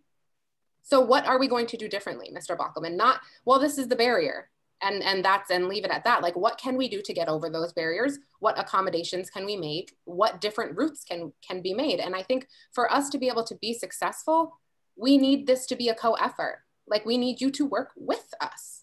not against us, not bumping up against us, not just sitting there passively. I think this needs to be a collective group effort, and we all need to be engaging in this together for it to be successful. And so it's a little bit hard because like we're throwing out suggestions and you're just like, well, I just didn't think, and that's fine. But then, so what are your suggestions? What are the other things we can do? What alternatives, what hurdles can we jump through here? Because that's what's going to need to happen for this to be successful. And sorry, and then I think I called on Ms. Moisen and then Ms. Owen, and I also see you, Ms. Bowman, with your hand up. Thank you for patiently waiting. So I know that we've struggled and we've gone around and around with this for a while, right? And so in fact, regardless with or without a consultant, there's work to be done and we can't get it done until we get past this point. So I am just curious to know, like, how much time does CSWG think that they need to fulfill whatever it is with or without a consultant? And then how long does it take for the RFP to go through and by the time you can have someone handled? Because I mean, hired, because what you don't want is extend out 3 months, but it takes 2 months to get the RFP contract signed. So I'm just trying to find, like, to see if we can come to some happy medium somewhere and keep moving forward, because we are definitely at a place and it just seems like there's a way to solve everything, right? So does CSWG members have any idea to how much time that they think that they would need to complete this charge? Ms. Owen, and then I would like to also make a comment. Thank you. I think it has to be dependent on how long the consultant process is going to take and how long we're going to work with them. I think that I don't have much experience with RFPs and consultants, but I think we could go from there based if other group members have experience with that and want to chime in. And also, I just want to say, I think that our group should be extended until CRESS is out, just because the community helped develop this program and we need to be together to build that community trust around the program and to continue having dialogue with people who are silenced. Thank you, Ms. Owen. And just to add to that, so I also agree with Brianna, but I believe that there are actually a number of things to take into consideration before we can answer that question, because one, we also want whatever the successor group may be to be in place. Like, we don't want there to be a gap. So I think that needs to happen as well. And then just going back to the community engagement, I think, so we are aware and we know that we are not a long-standing group, and I don't think that that's what we're asking for to happen at this time. And so I think we do realize that at some point we will have to be dismantled, but we're not done with our charge. That's the first part of it. And then the second part is that we have heard the feedback from the community, and the intention is for us to allow the community engagement to guide our work, right? And so the feedback we're getting from the community, and specifically a meeting that Brianna and Brianna had very recently, is that how are you guys going to build trust between the community and the CRESS team if your group is dismantled and we communicated all of these things through your group, and you are the group that sort of is representative to the community as the people who came up with this, as the people who fostered this idea and who brought our visions and our voices to the people who are implementing this program. And we've been acting like a bridge this entire time. So the feedback we have gotten from the community, like, this is not an ask we're coming up with ourselves, is that they would like us to be in place until the implementation of the CRESS team, because that's how they feel like they will be able to build trust within the community. So like, we are using the voices within the community to inform our work, and that's just another need that we have heard. So I don't know if that's, I know, Ms. Moisen, that's not an exact answer to your question, but just that. Maybe we can shape, oh, go ahead, sorry, because an echo. There are just contingencies. Like, there are things I think that we would also need to know the answer to pick a specific date. Well, right, I mean, I think it's kind of hard to say we're going to start CRESS on this day, because I think that might be a little bit harder, right? Because we can't control who we're going to be able to hire and not hire necessarily, or who will apply, basically, is what I'm going to say. But maybe if we look at it in the timeline frame instead of an RF, I'm just trying to make it so that we can move forward. And so if we look at it as a timeline, including all of that information, maybe that can help guide us a little bit better. Right now, we're just completely stuck at this one point, and and there has to be some way to get past that, right? Without us, and so I'm just trying to figure out, one of the things is time. So I'm trying to figure out how much time do we think we need to make that happen. And then I don't know, I would be a little bit hesitant to say that the CREST would start on November 1st, right? Like, I feel like, I don't know. I don't know how other people feel about that either, but. Thank you, Ms. Moisten. Ms. Pat and then Ms. Owen. So my thinking is at least for us to be on for a year, like we started this in December last year. I would like to request to be 1 year anniversary of 2021. And it wouldn't stop setting up the oversight board. It wouldn't stop, to start recruiting, responders or DEI director as we continue to do our work. Many things can be happening at the same time. I don't see any issue with that. So I would like to see that our group work for 1 year. Wait, one more year or the? No. December 2021. Okay. Thank you, Ms. Pat. Ms. Owen? I'm looking at the timeline that Mary Beth sent Alicia and I right before this meeting, and the timeline that she sent us says that CREST is going to start operating in March. So I think it's important that we stay together until March, because also I think another thing the CSWG has done is engaged a conversation between social service agencies in Amherst. And I think that we're going to have another forum to see how we can, again, bridge that community trust in the CREST program, working with key players who serve people in Amherst like Lev from the Survival Center, and talk about how we can get the word out about CREST. So I think March would be a better date. Thank you, Ms. Owen. And sorry, Ms. Bowman, I think I missed you earlier and I never doubled back to you. Did you have something that you wanted to say?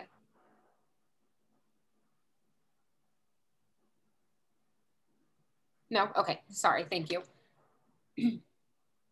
And so sorry, Ms. Ferreira, is that a hand? No, Mr. Vernon Jones.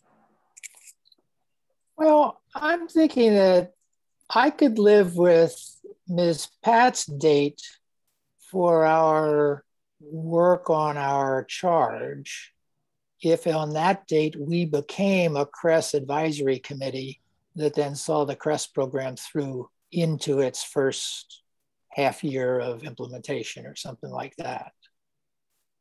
But I wanted to also ask another question. Mr. Bockelman, is there a way to hire someone at a set hourly rate who would do some number of hours of research and consultation for us, rather than specifying these jobs and how to complete them? I mean, everybody's going to bid high because it looks like a lot of work.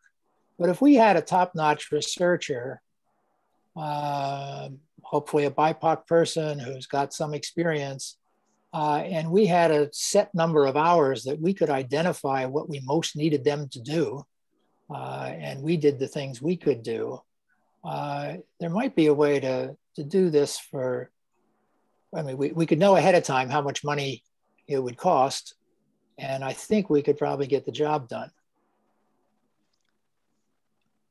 It's a clarifying question. Yes, Mr. Bockelman. So what you're thinking, it's an interesting idea, and I appreciate all the comments on this. And I just for framework, the town council has voted to instruct me to have CREST up and running by February 1. I mean, or I think to have them hired by February 1. I think that was the vote that they took, with the anticipation that, and that's the date we've been targeting for the CREST program and that, I mean, I think they get hired and then they have to do the training that would have to happen. So as we back up from that, we're starting to put together a timeline in terms of when do we have to, in order to have them on board by February 1, when do we have to advertise and do the interviewing, which goes back to like basically November 1. In order to get there, we have to hire someone who's going to be the community, who's going to oversee the program, which is another couple months. I mean, Jen would know better than I how long it takes, a couple months probably to recruit someone. So there's some urgency in terms of just hiring the people, because we want to hire the person in charge who will help guide the hiring of the next group. And Mr. Vernon Jones, your idea is interesting. I need to process that a little bit. Are you, I guess a clarifying question is, are you thinking of like if we suppose, I'll just say the LEAP program, just because they have experience and we've talked about them previously in this. I don't want to prejudice anybody in this situation, but if you said, hey, we want to buy X number of hours from the LEAP program, consulting group, or a particular person, however you decide to do it, and let's do that right away and start work and see how far we get. The issue, I have to talk to procurement. I think that's a possibility, that it takes it out of the RFP process. It begins a different kind of contract if it's under a certain amount of money. I'm not sure exactly what that sum is.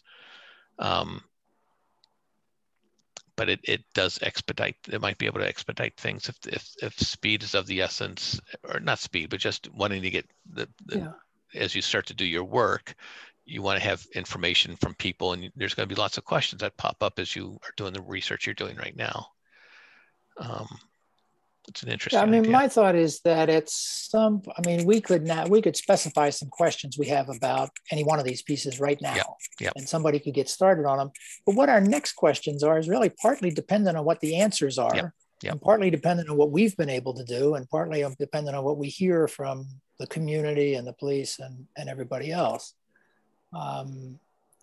And it's a cleaner arrangement with whoever's doing it, because they're not going to have to guess about what's going to be enough. Right.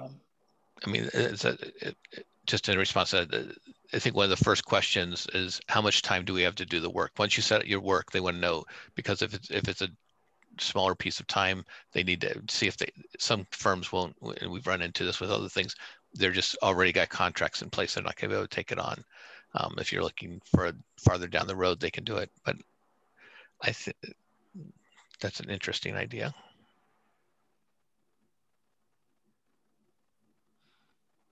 Ms. Pat? So, Mr. Ross, thank you for your suggestion. I have a mixed feeling about, your suggestion. I get the point that it might make, the process faster for the town manager to hire a researcher. My concern is I kind of like the bidding process where subgroup of CSWG is able to interview, the folks, and we kind of discuss and decide whether or not we want to go with somebody. And also to have people who are local do the work with us, who are impacted by this, by police. Would be nice to, to just get people that are not from this area to do the work. I don't know how I feel about that. I know that LEAP is being thrown around, and I'm sure there's a lot of work they can do, but for the charge that we have, I'd rather have people who are local, who are impacted by police, for them to do the work for us. If we want to call them researchers, we can change, the name of what it is, but if we can get them locally and they're people of color, BIPOC, I'll be okay with that. But then how do you go about the process? Do you advertise? This is public fund, money. So I'm sure the town manager knows, he can't just, approach somebody and said, I want you to research this on, on us. It's public money, taxpayers' money. It has to be, advertised somehow. I thought Ms. Bowman had her hand up before. Yeah, I went back to her and I think she said she didn't want to make a comment at this time. But Ms. Bowman, if you would like to speak, please feel free to either unmute or just put your hand back up and I will call on you again. I'm here. Thank you. And thank you, Ms. Ferreira. Sorry, I saw other hands, but everyone put their hand down. So now look.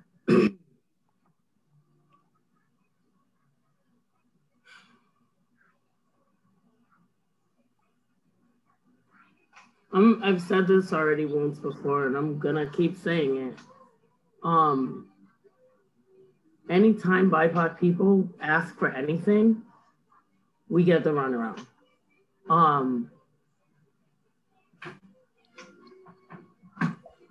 And it's exhausting. It really, truly is exhausting. And I've said this directly to you before, Mr. Bockelman, that your community needs to feel uncomfortable.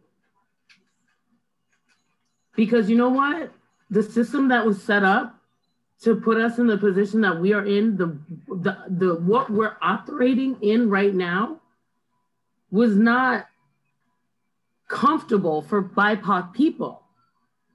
And what I see you doing constantly is tiptoeing around your community because you don't want to make them feel uncomfortable. Like literally saying to them, this is uncomfortable for you. I hear that. You need to be hearing that this is uncomfortable for you, my fellow white people. But if we're gonna actually see some real change, there's gonna be time of being uncomfortable. Because you know what? These people over here, these BIPOC people over here have been dealing with uncomfortable their entire existence. But you won't do that. And so honestly, I know that like in the last few meetings, I haven't said much, and it's because I really am like at a point where I'm kind of washing my hands of the situation. And it's not because I don't care. It's because as usual, BIPOC community will have to stick together with BIPOC community and take care of each other and be there for each other and be there for each other's kids and be there for each other as a community. Because the white people in this community do not care. And you can say all you want to say, you can put as many, like I said, Black Lives Matter signs up as you want to put up, but your actions are exactly what tells us what you will and won't do. Every time somebody says, okay, I'm gonna put it to you in this way. A few months ago, I sprained my ankle really, really, really bad, right? And it hurt.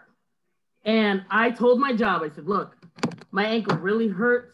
I need to have some downtime. I need to be able to sit down at work. I need to be able to like not put pressure on it. I need to be able to ice it and elevate it. Like, if you want me to come in, this is what I'm gonna need to do.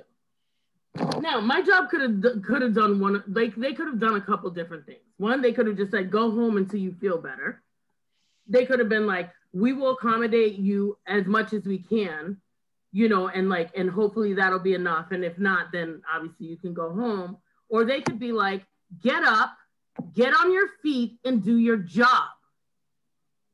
What you are telling BIPOC community is get up and get on your feet, regardless of the pain that we're going through, regardless of the struggles that we are dealing with at the hands of white people in this community. You are telling us to get up and keep going.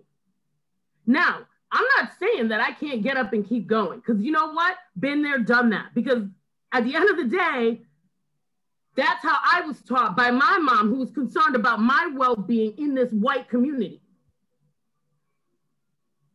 But do not sit there. Do not sit there and try to be like a martyr. Do not sit there and try to act like you're helping. Do not sit there and try to act like you're listening when you're clearly not. None of us are speaking another language. None of us are speaking in a dialect that you do not understand. We are being very clear and we are being very direct with the needs of this community. And you are choosing to break it apart to make it comfortable. You need to feel no comfort in this.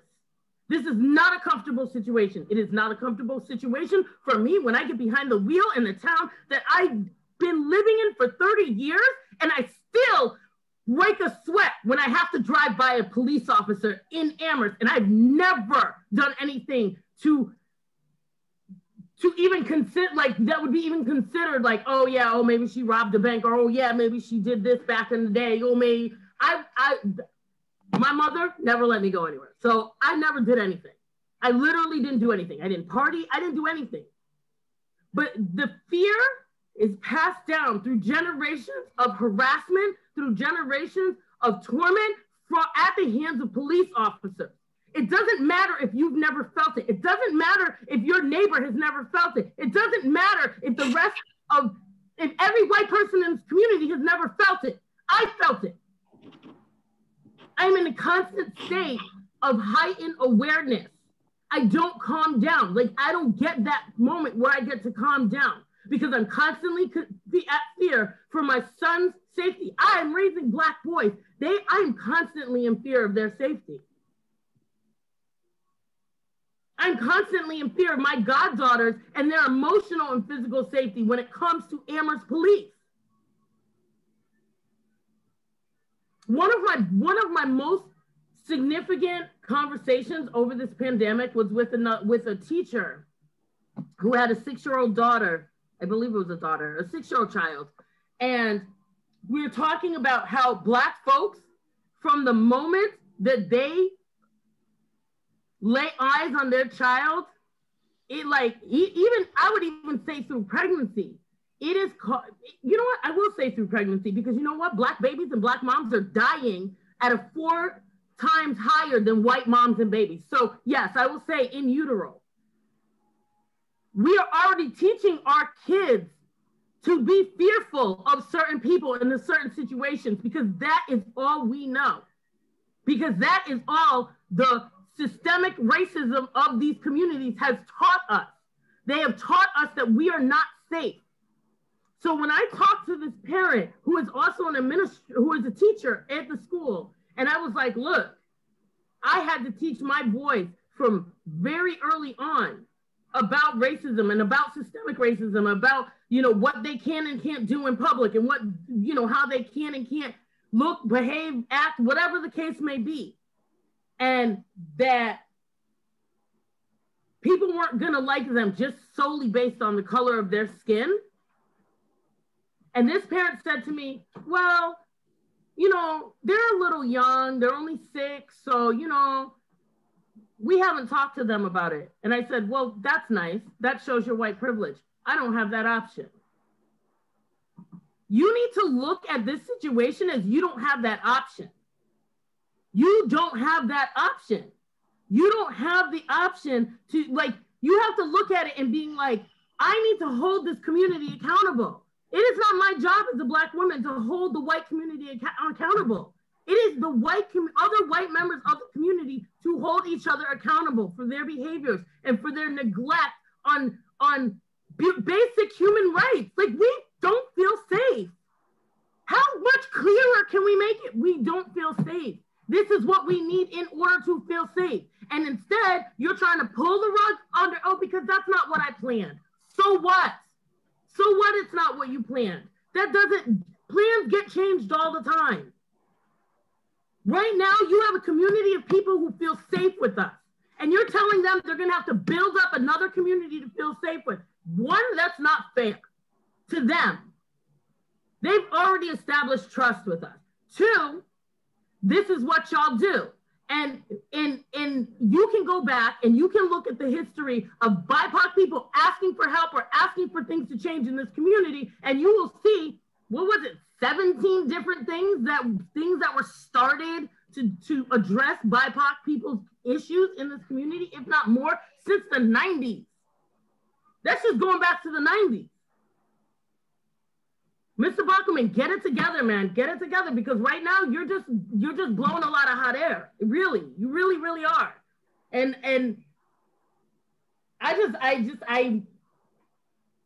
it's disappointing, and frankly, it's disgusting. It's just upholding the standards of systemic racism. That's exactly what it is. Get it together.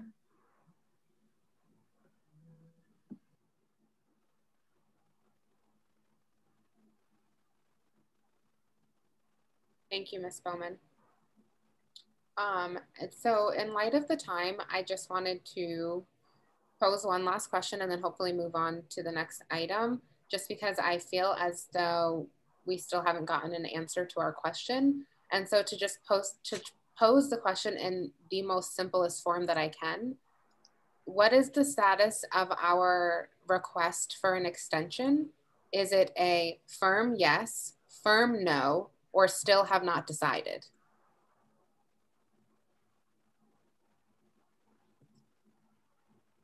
So in order to understand, are we still on, I need to understand where the scope, what you're expecting to accomplish. I think that, you know,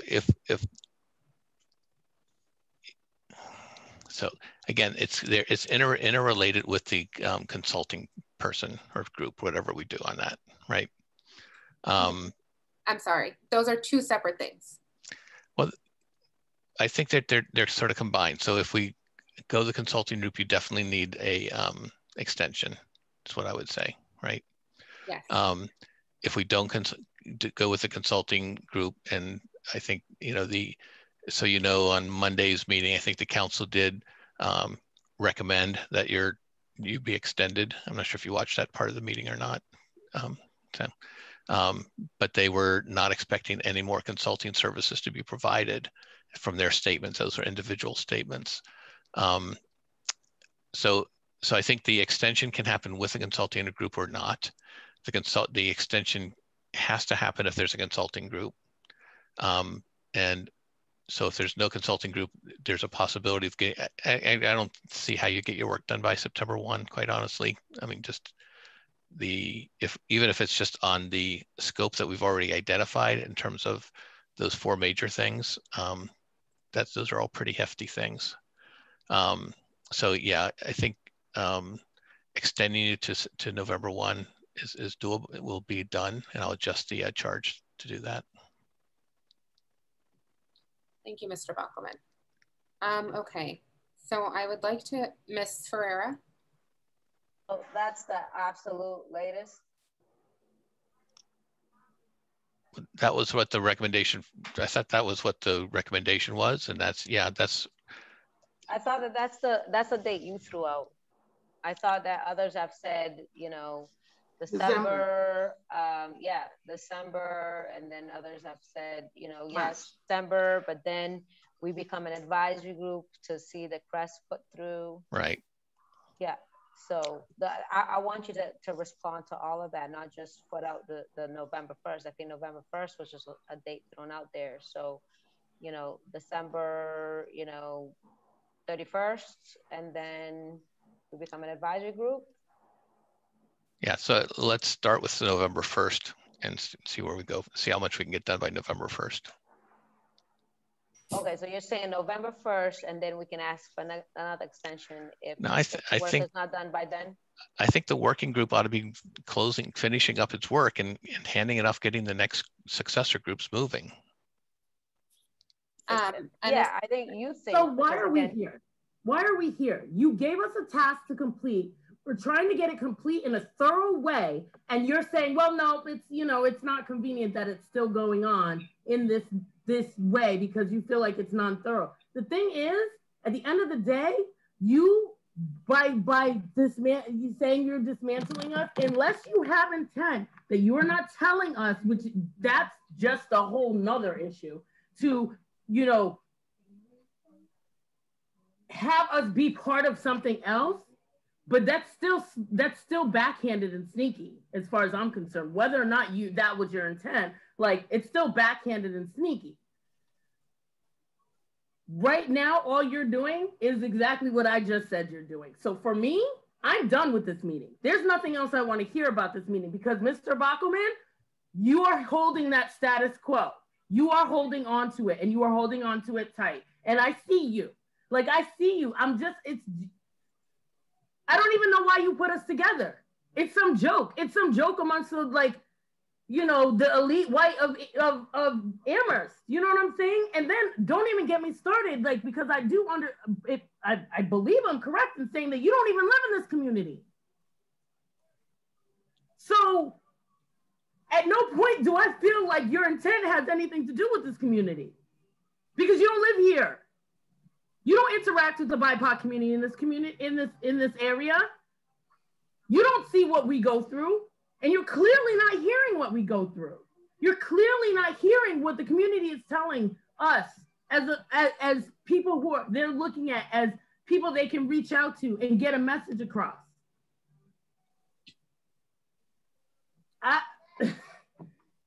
This is a whole joke. This is all performative to me as far as I'm concerned. It's a whole bunch of performative, and I don't like it.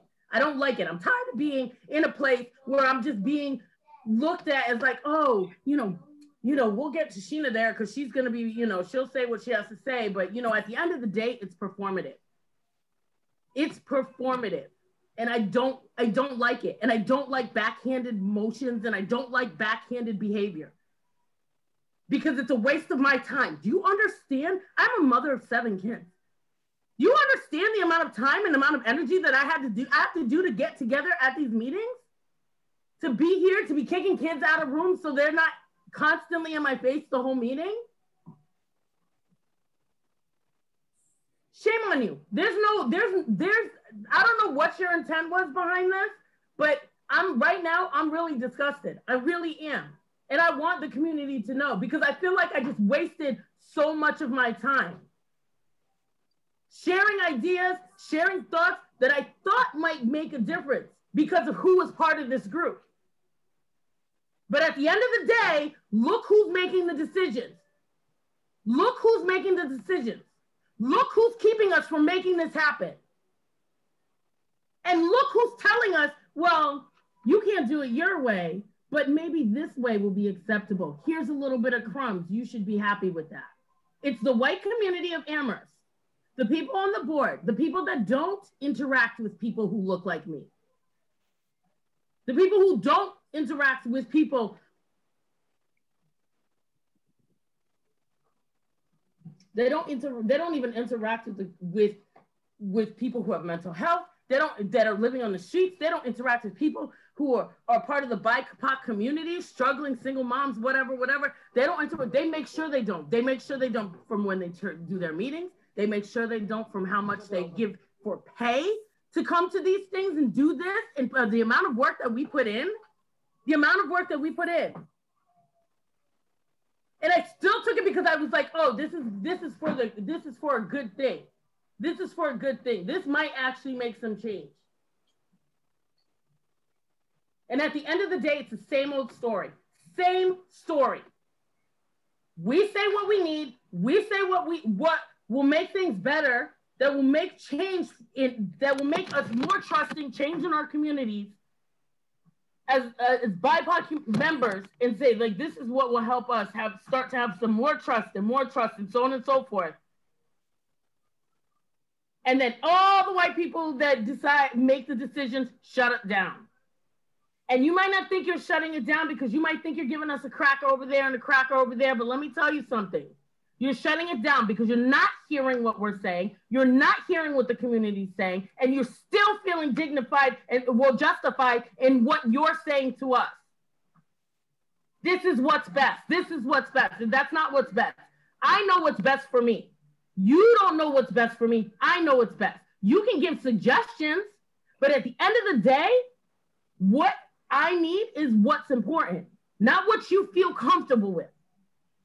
Because what I need is to know that I can send my kids out the door and they're not going to get harassed by Amherst PD. I need to know that I can have friends who can have parties and they're not going to get harassed and disrespected by Amherst PD. Knowing damn well the college students that are down the street are literally busting up houses. You're not hearing us. You're not listening, and you're making that decision consciously at this point because you've been called on it a number of times.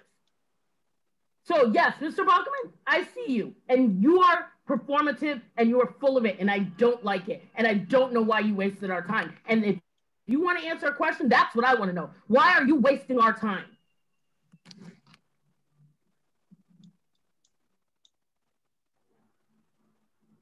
Thank you, Ms. Bowman. And Ms. Owen, I'm going to allow you time to speak, but I just wanted to go back very briefly to Ms. Ferreira's question to just specify that. So there was a town council meeting this Monday that just passed. And at the council meeting, I also really suggest if everyone has time to find time to watch at least the part of the meeting pertaining to the CSWG and the motion that was recommended. And so there was a motion put forward to recommend an extension for the work of the CSWG until November 1st. And that motion did pass, 10 yes to abstained, 1 no, I believe. So that's where that number, that's where that date is coming from. So the town council has passed a motion recommending that the town manager extend us into that date. The reason why I am suggesting that everyone watch the meeting, because I think the conversation around the extension and around our need for a consulting group will really help to make everyone understand what is happening here and what's happening right now. And I think it also, I mean, I don't know for sure, Mr. Bockelman, and I'm sorry if I'm speaking incorrectly for you, but I think a lot of what Mr. Bockelman is saying to us are things that I also heard expressed during the council meeting. And so like these concerns and these thoughts that he is sharing with us are also shared by other town councilors, and their thought that we don't need a consulting group and that that would be a waste of money, but that they did, however, recommend to give us an extension on our work. So I would really highly suggest, if you guys have time, to go back to the recording of Monday night's town council meeting, because you will find a lot of answers to the questions that are being posed here tonight. And I would like to also give Ms. Owen a chance to speak, and then Ms. Pat, I do see you also. I can go after Ms. Pat. I had a question that's on a different topic. Thank you, Brianna. Just want to remind us it's to 8, and we have other items to discuss.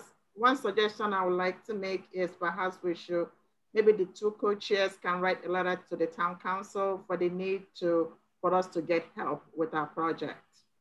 And I empathize with Mr. Bachman. You know, as an employee, you have to listen to your bosses. And in this case, you know, the town council, you have to meet their deadline, their goals and everything. And I know you're juggling a lot, but I think your role is also to take information you get from us to your boss and say, you know, this is what I'm hearing. And when I put out the charge for the group, I didn't realize that it would take this much. You know, that, you know, you should advocate on our behalf and say, we really, really need help. You know, I kind of like the idea of researcher, as long as it's local, it's people of color, it doesn't have to be one researcher. It can be a couple to speed up the whole thing and, you know, advertise it. I hear you because I'm an employer. I get the professional aspect of where you're coming from. And I know your heart is in a good place. And I know you're trying, but you know, I also know that you're learning a lot from us. Please take whatever all of us have said tonight, you know, as a learning process for you, because we're deeply really hurting. And what we're expressing is, you know, what we feel all the time. To be honest with you tonight, I'm tired. Like, I can't even absorb anymore. I'm so exhausted. This meeting has been very intense. So if we can just be mindful of our time, you know, when we speak, so that we can wrap this up tonight. I'm tired. Yes, thank you, Ms. Pat. Ms. Ferrer, and then, sorry, I think I skipped Ms. Owen as well. It's yeah, okay. I mean, and I'm being mindful too, because mind you, remember, I'm in West Africa, Cape Verde, so as soon as I can be off of this meeting, I want to be off. What time is it over there? It is almost 11 at night. Okay. So that's what I'm saying. There's time difference, yeah, all of that. Yeah, it's only because we're in West Africa. If you go to South Africa, then it's a lot more. Yeah, because I've been to South Africa too. But anyway, so so my question, just to be mindful of the time though, is back to what I had asked previously, Mr. Bachman, and you've heard Ms. Bowman and everyone else. So you're saying November 1st. I hear you that I guess, thank you, Ms. Walker, for giving me more information, because obviously I didn't attend the meeting, that November 1st was what the town council extended it to. However, again, we're saying we've given you all this information. So November 1st, and then if there's more time, we can extend the time beyond that. Not agreeing to that, no. So you're not agreeing to that. So basically you're just agreeing to November 1st is the extension, and that's that. That's where we end off. Yes. Okay, so then we can go back though to the town council and ask for more of an extension after that. That's what you're saying for us to do then, right? Well, it's a charge that I wrote. It's not a charge the council wrote. It's an advisory group to the town manager. If they had written the charge, they would own it. Yes. Yeah, but basically you did not want to budget from September 1st, but then they are your bosses, as you've stated, and then they've told you November 1st, and now you've had to go to November 1st, right? Not necessarily. Yeah, but you have though. I have, okay. But more. Okay. Yeah. November 1st, and then we'll go from there. I just wanted clarity on that. Yes, thank you, Ms. Ferreira. And also just to provide a little bit more, if this is helpful, I think the town council, it's a recommendation. So they're recommending that the town manager extend us. So he doesn't even necessarily have to extend us until November 1st, but it is a recommendation that they did pass. Mm-hmm. So I think at this point that they can only pass recommendations in terms of that. And then Ms. Moisen, I think you also had your hand up. I did, but I didn't know if Ms. Owen wanted to go first. Oh, I'm so sorry, Ms. Owen. It's okay. Ms. Ferreira and Ms. Pat said what I needed to say. So,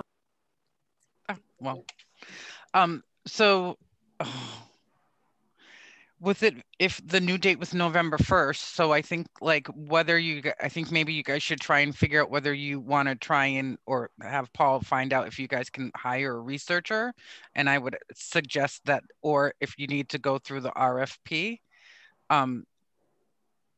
so that you guys can get moving. And Paul, how long does it typically take for an RFP to go through? I think it's a question Anthony would answer, but it's multiple weeks for sure.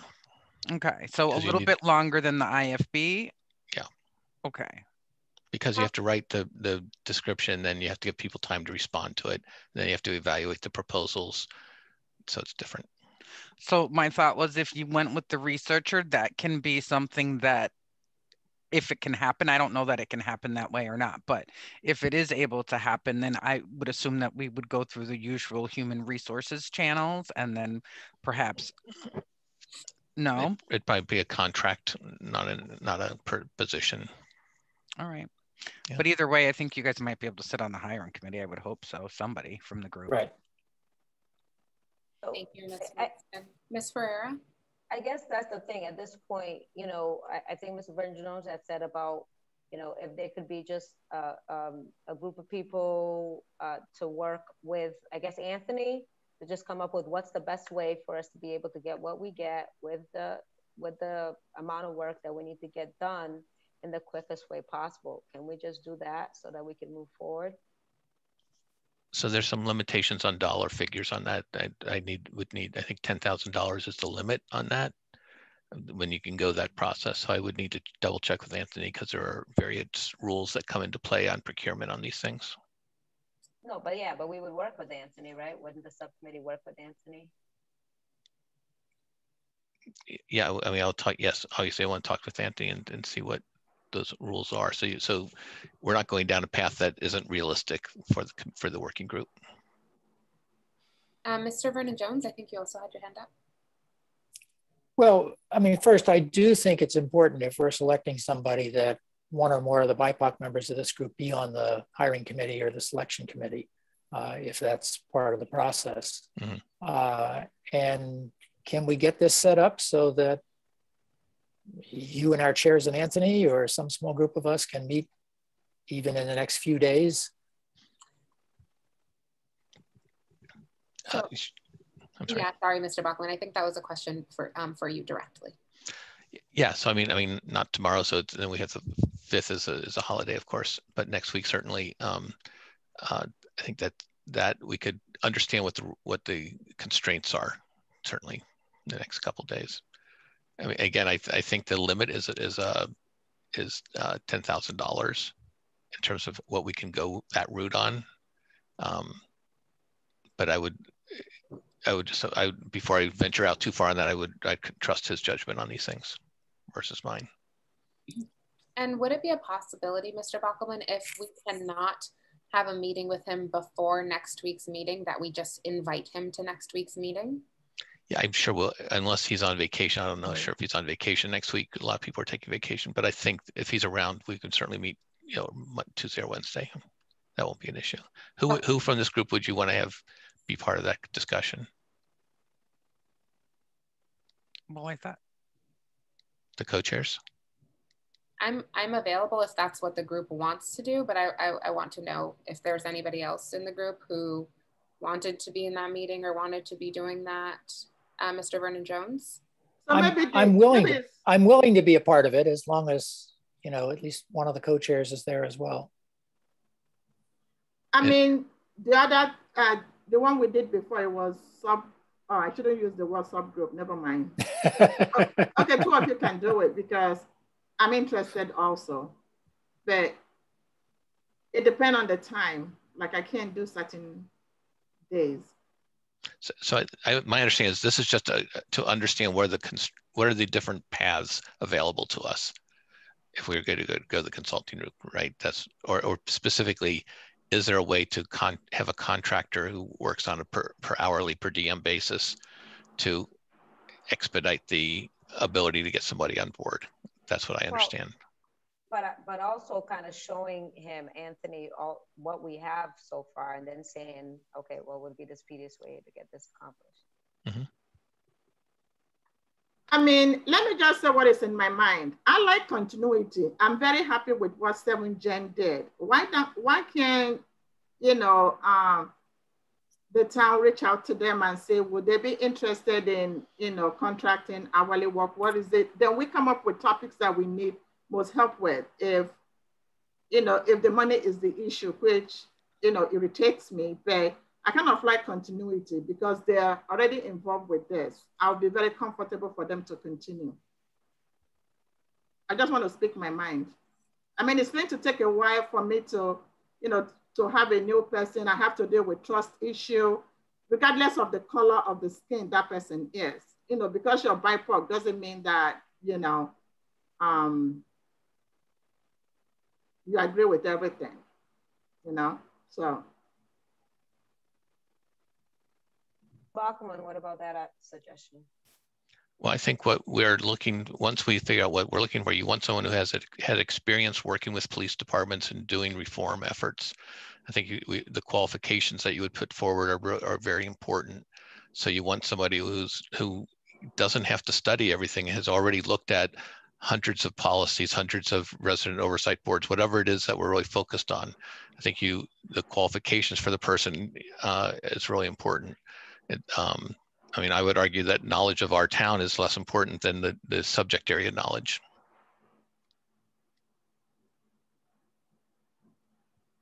Thank you, Mr. Bachman, and thank you, Ms. Pat.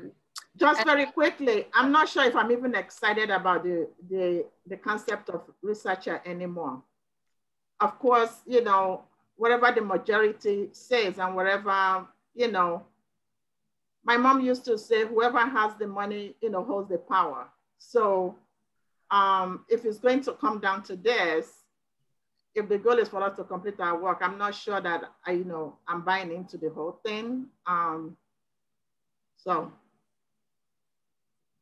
at least if we reach out to 7Gen and they say they can't do it because they don't have expertise or they can't, or they have, you know, other resources they can tap into to get the work done for us. And if they say they can't do it, then that's different. Then we move on to other people. But somebody with in the police background to do the research for us, I don't know how I feel about that, actually.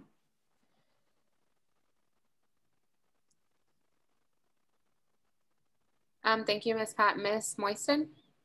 Tashina apologized for leaving the meeting, but she had to go, so. Thank you, Ms. Moisten.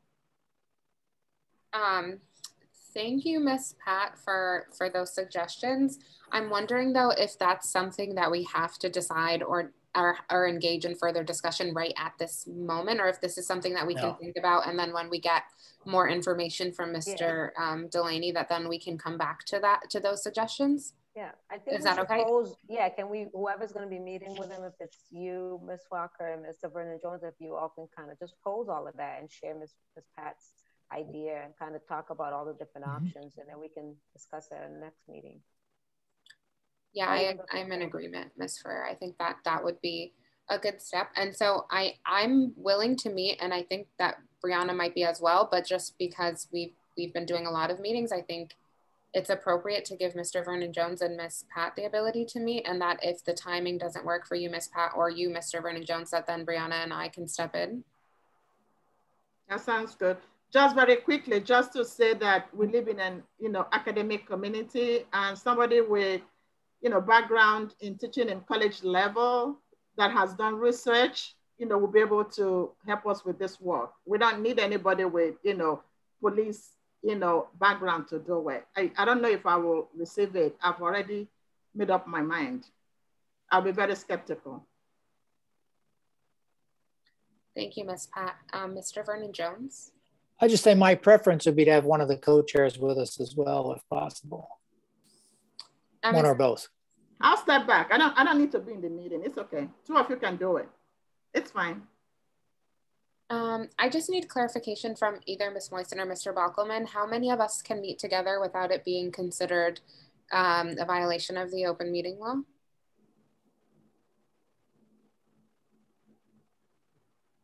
So your quorum is 4. And I withdraw. So the quorum is 4. I would say on a hesitant side, no more than I think 2. When you have 2 people, that's pretty good. I would say 3 might push it to where you might want to post a meeting, even though you don't necessarily have to. I withdraw. My schedule is quite full. It's okay. I'm just expressing my concerns. Yeah. Because anybody with teaching background in college level has done research, have, track, record of doing research, should be able to handle this, is what I'm saying. So. Thank you, Ms. Pat. So I mean, I would be happy to go with you, Mr. Vernon Jones. I'm not sure that the time and the date yet, but I have quite a bit of flexibility next week.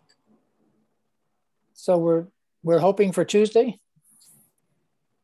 Is that Mr. Bockelman, is that something as a question that you can propose to Mr. Delaney to see if he has availability on Tuesday? Is there like a specific time frame, Mr. Vernon Jones, that we might be able to propose? My preference would be between noon and 5. That is also okay with me. Mr. Bockelman, would you be able to reach out to Mr. Delaney to see if you can facilitate a meeting, or not facilitate, but organize a meeting for us on Tuesday between 12 and 5? I think I'll shoot for Tuesday at noon. Okay. Okay, great. Thank you. You guys want to be in person or via Zoom? I think that's. I'm fine either way. Yeah, I also don't have a preference. Well, I'm available for both. So we'll all be in town hall. So you two should decide how you would like to do it. Whatever's more convenient for you both. If he's available at 12, I would be open to doing an in-person meeting. I would too. Okay. Okay. So so we didn't really stick to the agenda items for this week, and I think we briefly though discussed some of the things. The next thing was priorities for part 2 of the charge, the IFB phase 2, the resident oversight board, and then the last item was recommendations from part 1 of charge to follow up on. And so I'm wondering if there's agreement that at least the recommendations from part 1 of the charge to follow up on, that we can move to next meeting and that we don't have to continue into conversation around that at this time. Ms. Pat? To be honest with you, I have not read it. I think it came through today. I mean, the document came through today? I apologize. Which document? The recommendation for part 1. There was a document that was coming through as we're about to start the meeting or something like that. Okay, go ahead. So I sent out earlier today, I sent out the packet. Everything in the packet has been in previous packets over multiple times because we just keep. So the only thing, what was new was Irv's, and then Brianna sent me stuff you know, right before the meeting. So I uploaded those to the new packet. So the first like 6 pages is already stuff that you guys have seen. And then the last page is the response from Irv Rhodes, and I believe a note of thanks or gratitude or for supporting the CSWG. I see. Has that gone out yet? The thank you letter? So I don't believe so, Ms. Owen. No, it hasn't. That's the final project. I was hoping that we could agree on it tonight at this meeting, but it's honestly just 2 paragraphs thanking the community for their support, coming to public comment, emailing us, and supporting our work overall. So if everyone's comfortable, I'm happy to send that to the ND. Oh, and indeed, you know, deadline is tomorrow. I haven't read it yet. I'm getting it. Okay. Oh. It's okay. It's okay. Are you sure? I can wait till you, would you have a chance to read it tonight? Today? Yeah. Okay, I'll wait until you read it for revisions. Okay, I promise. I'll get back to you tonight. Okay. Can you see it, or you don't want me to? It's okay. Oh, that's it? Oh, this is it? Yeah, it's just 2 paragraphs. Oh, okay. I'll take a look at it later. And I would suggest sending it to the regular paper to Scott Merzbach. Okay. Yep.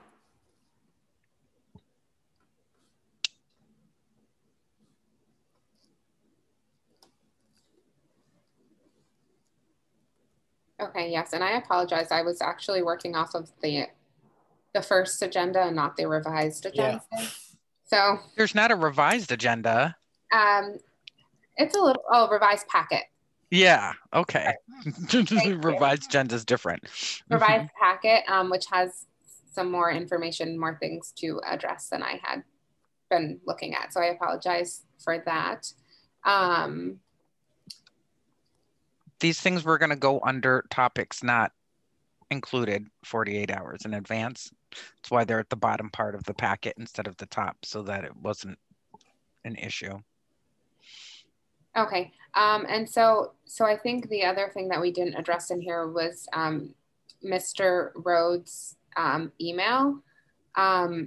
I would suggest and really hope that everyone would be able to take the time. I know you guys didn't have time to review this before today's meeting, but I think that this is really helpful information that I would suggest everyone review or look over before next meeting. And then also there is a set of questions that I intend to pose to the town manager. However, just in light of this meeting going over, I'm hoping that we might be able to move that to next week as well, if that is okay with everybody else. Mr. Vernon Jones? I think we had 2 different people who were working on things with other individuals who said they had things to bring to us at the next meeting.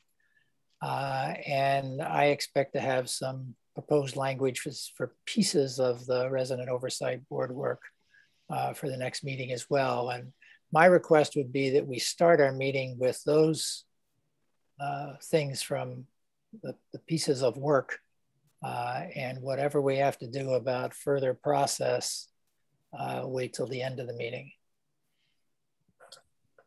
Thank you, Mr. Vernon Jones. I'm also in agreement with that. Okay. And so I don't have anything else left on the agenda today that was scheduled.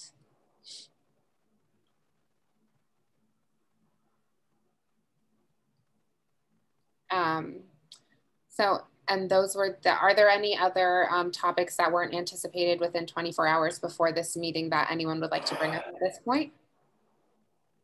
Okay, so with that, I would like to call the meeting adjourned. Is that okay? Mm-hmm. Okay, great. Good to see you, Deborah. Yes, I'm jealous. Enjoying your time in the Cape. You all come visit. Come visit. Are you swimming a lot? Yeah. Oh yeah. Eating all those African food. Yes, the African food, we have it here. It's called cachupa, and it's corn and there's stew and there's, it's nice. But yes, having lots of nice. Okay. Great. Bye. Have a good night. Bye, everybody. Bye. Bye-bye.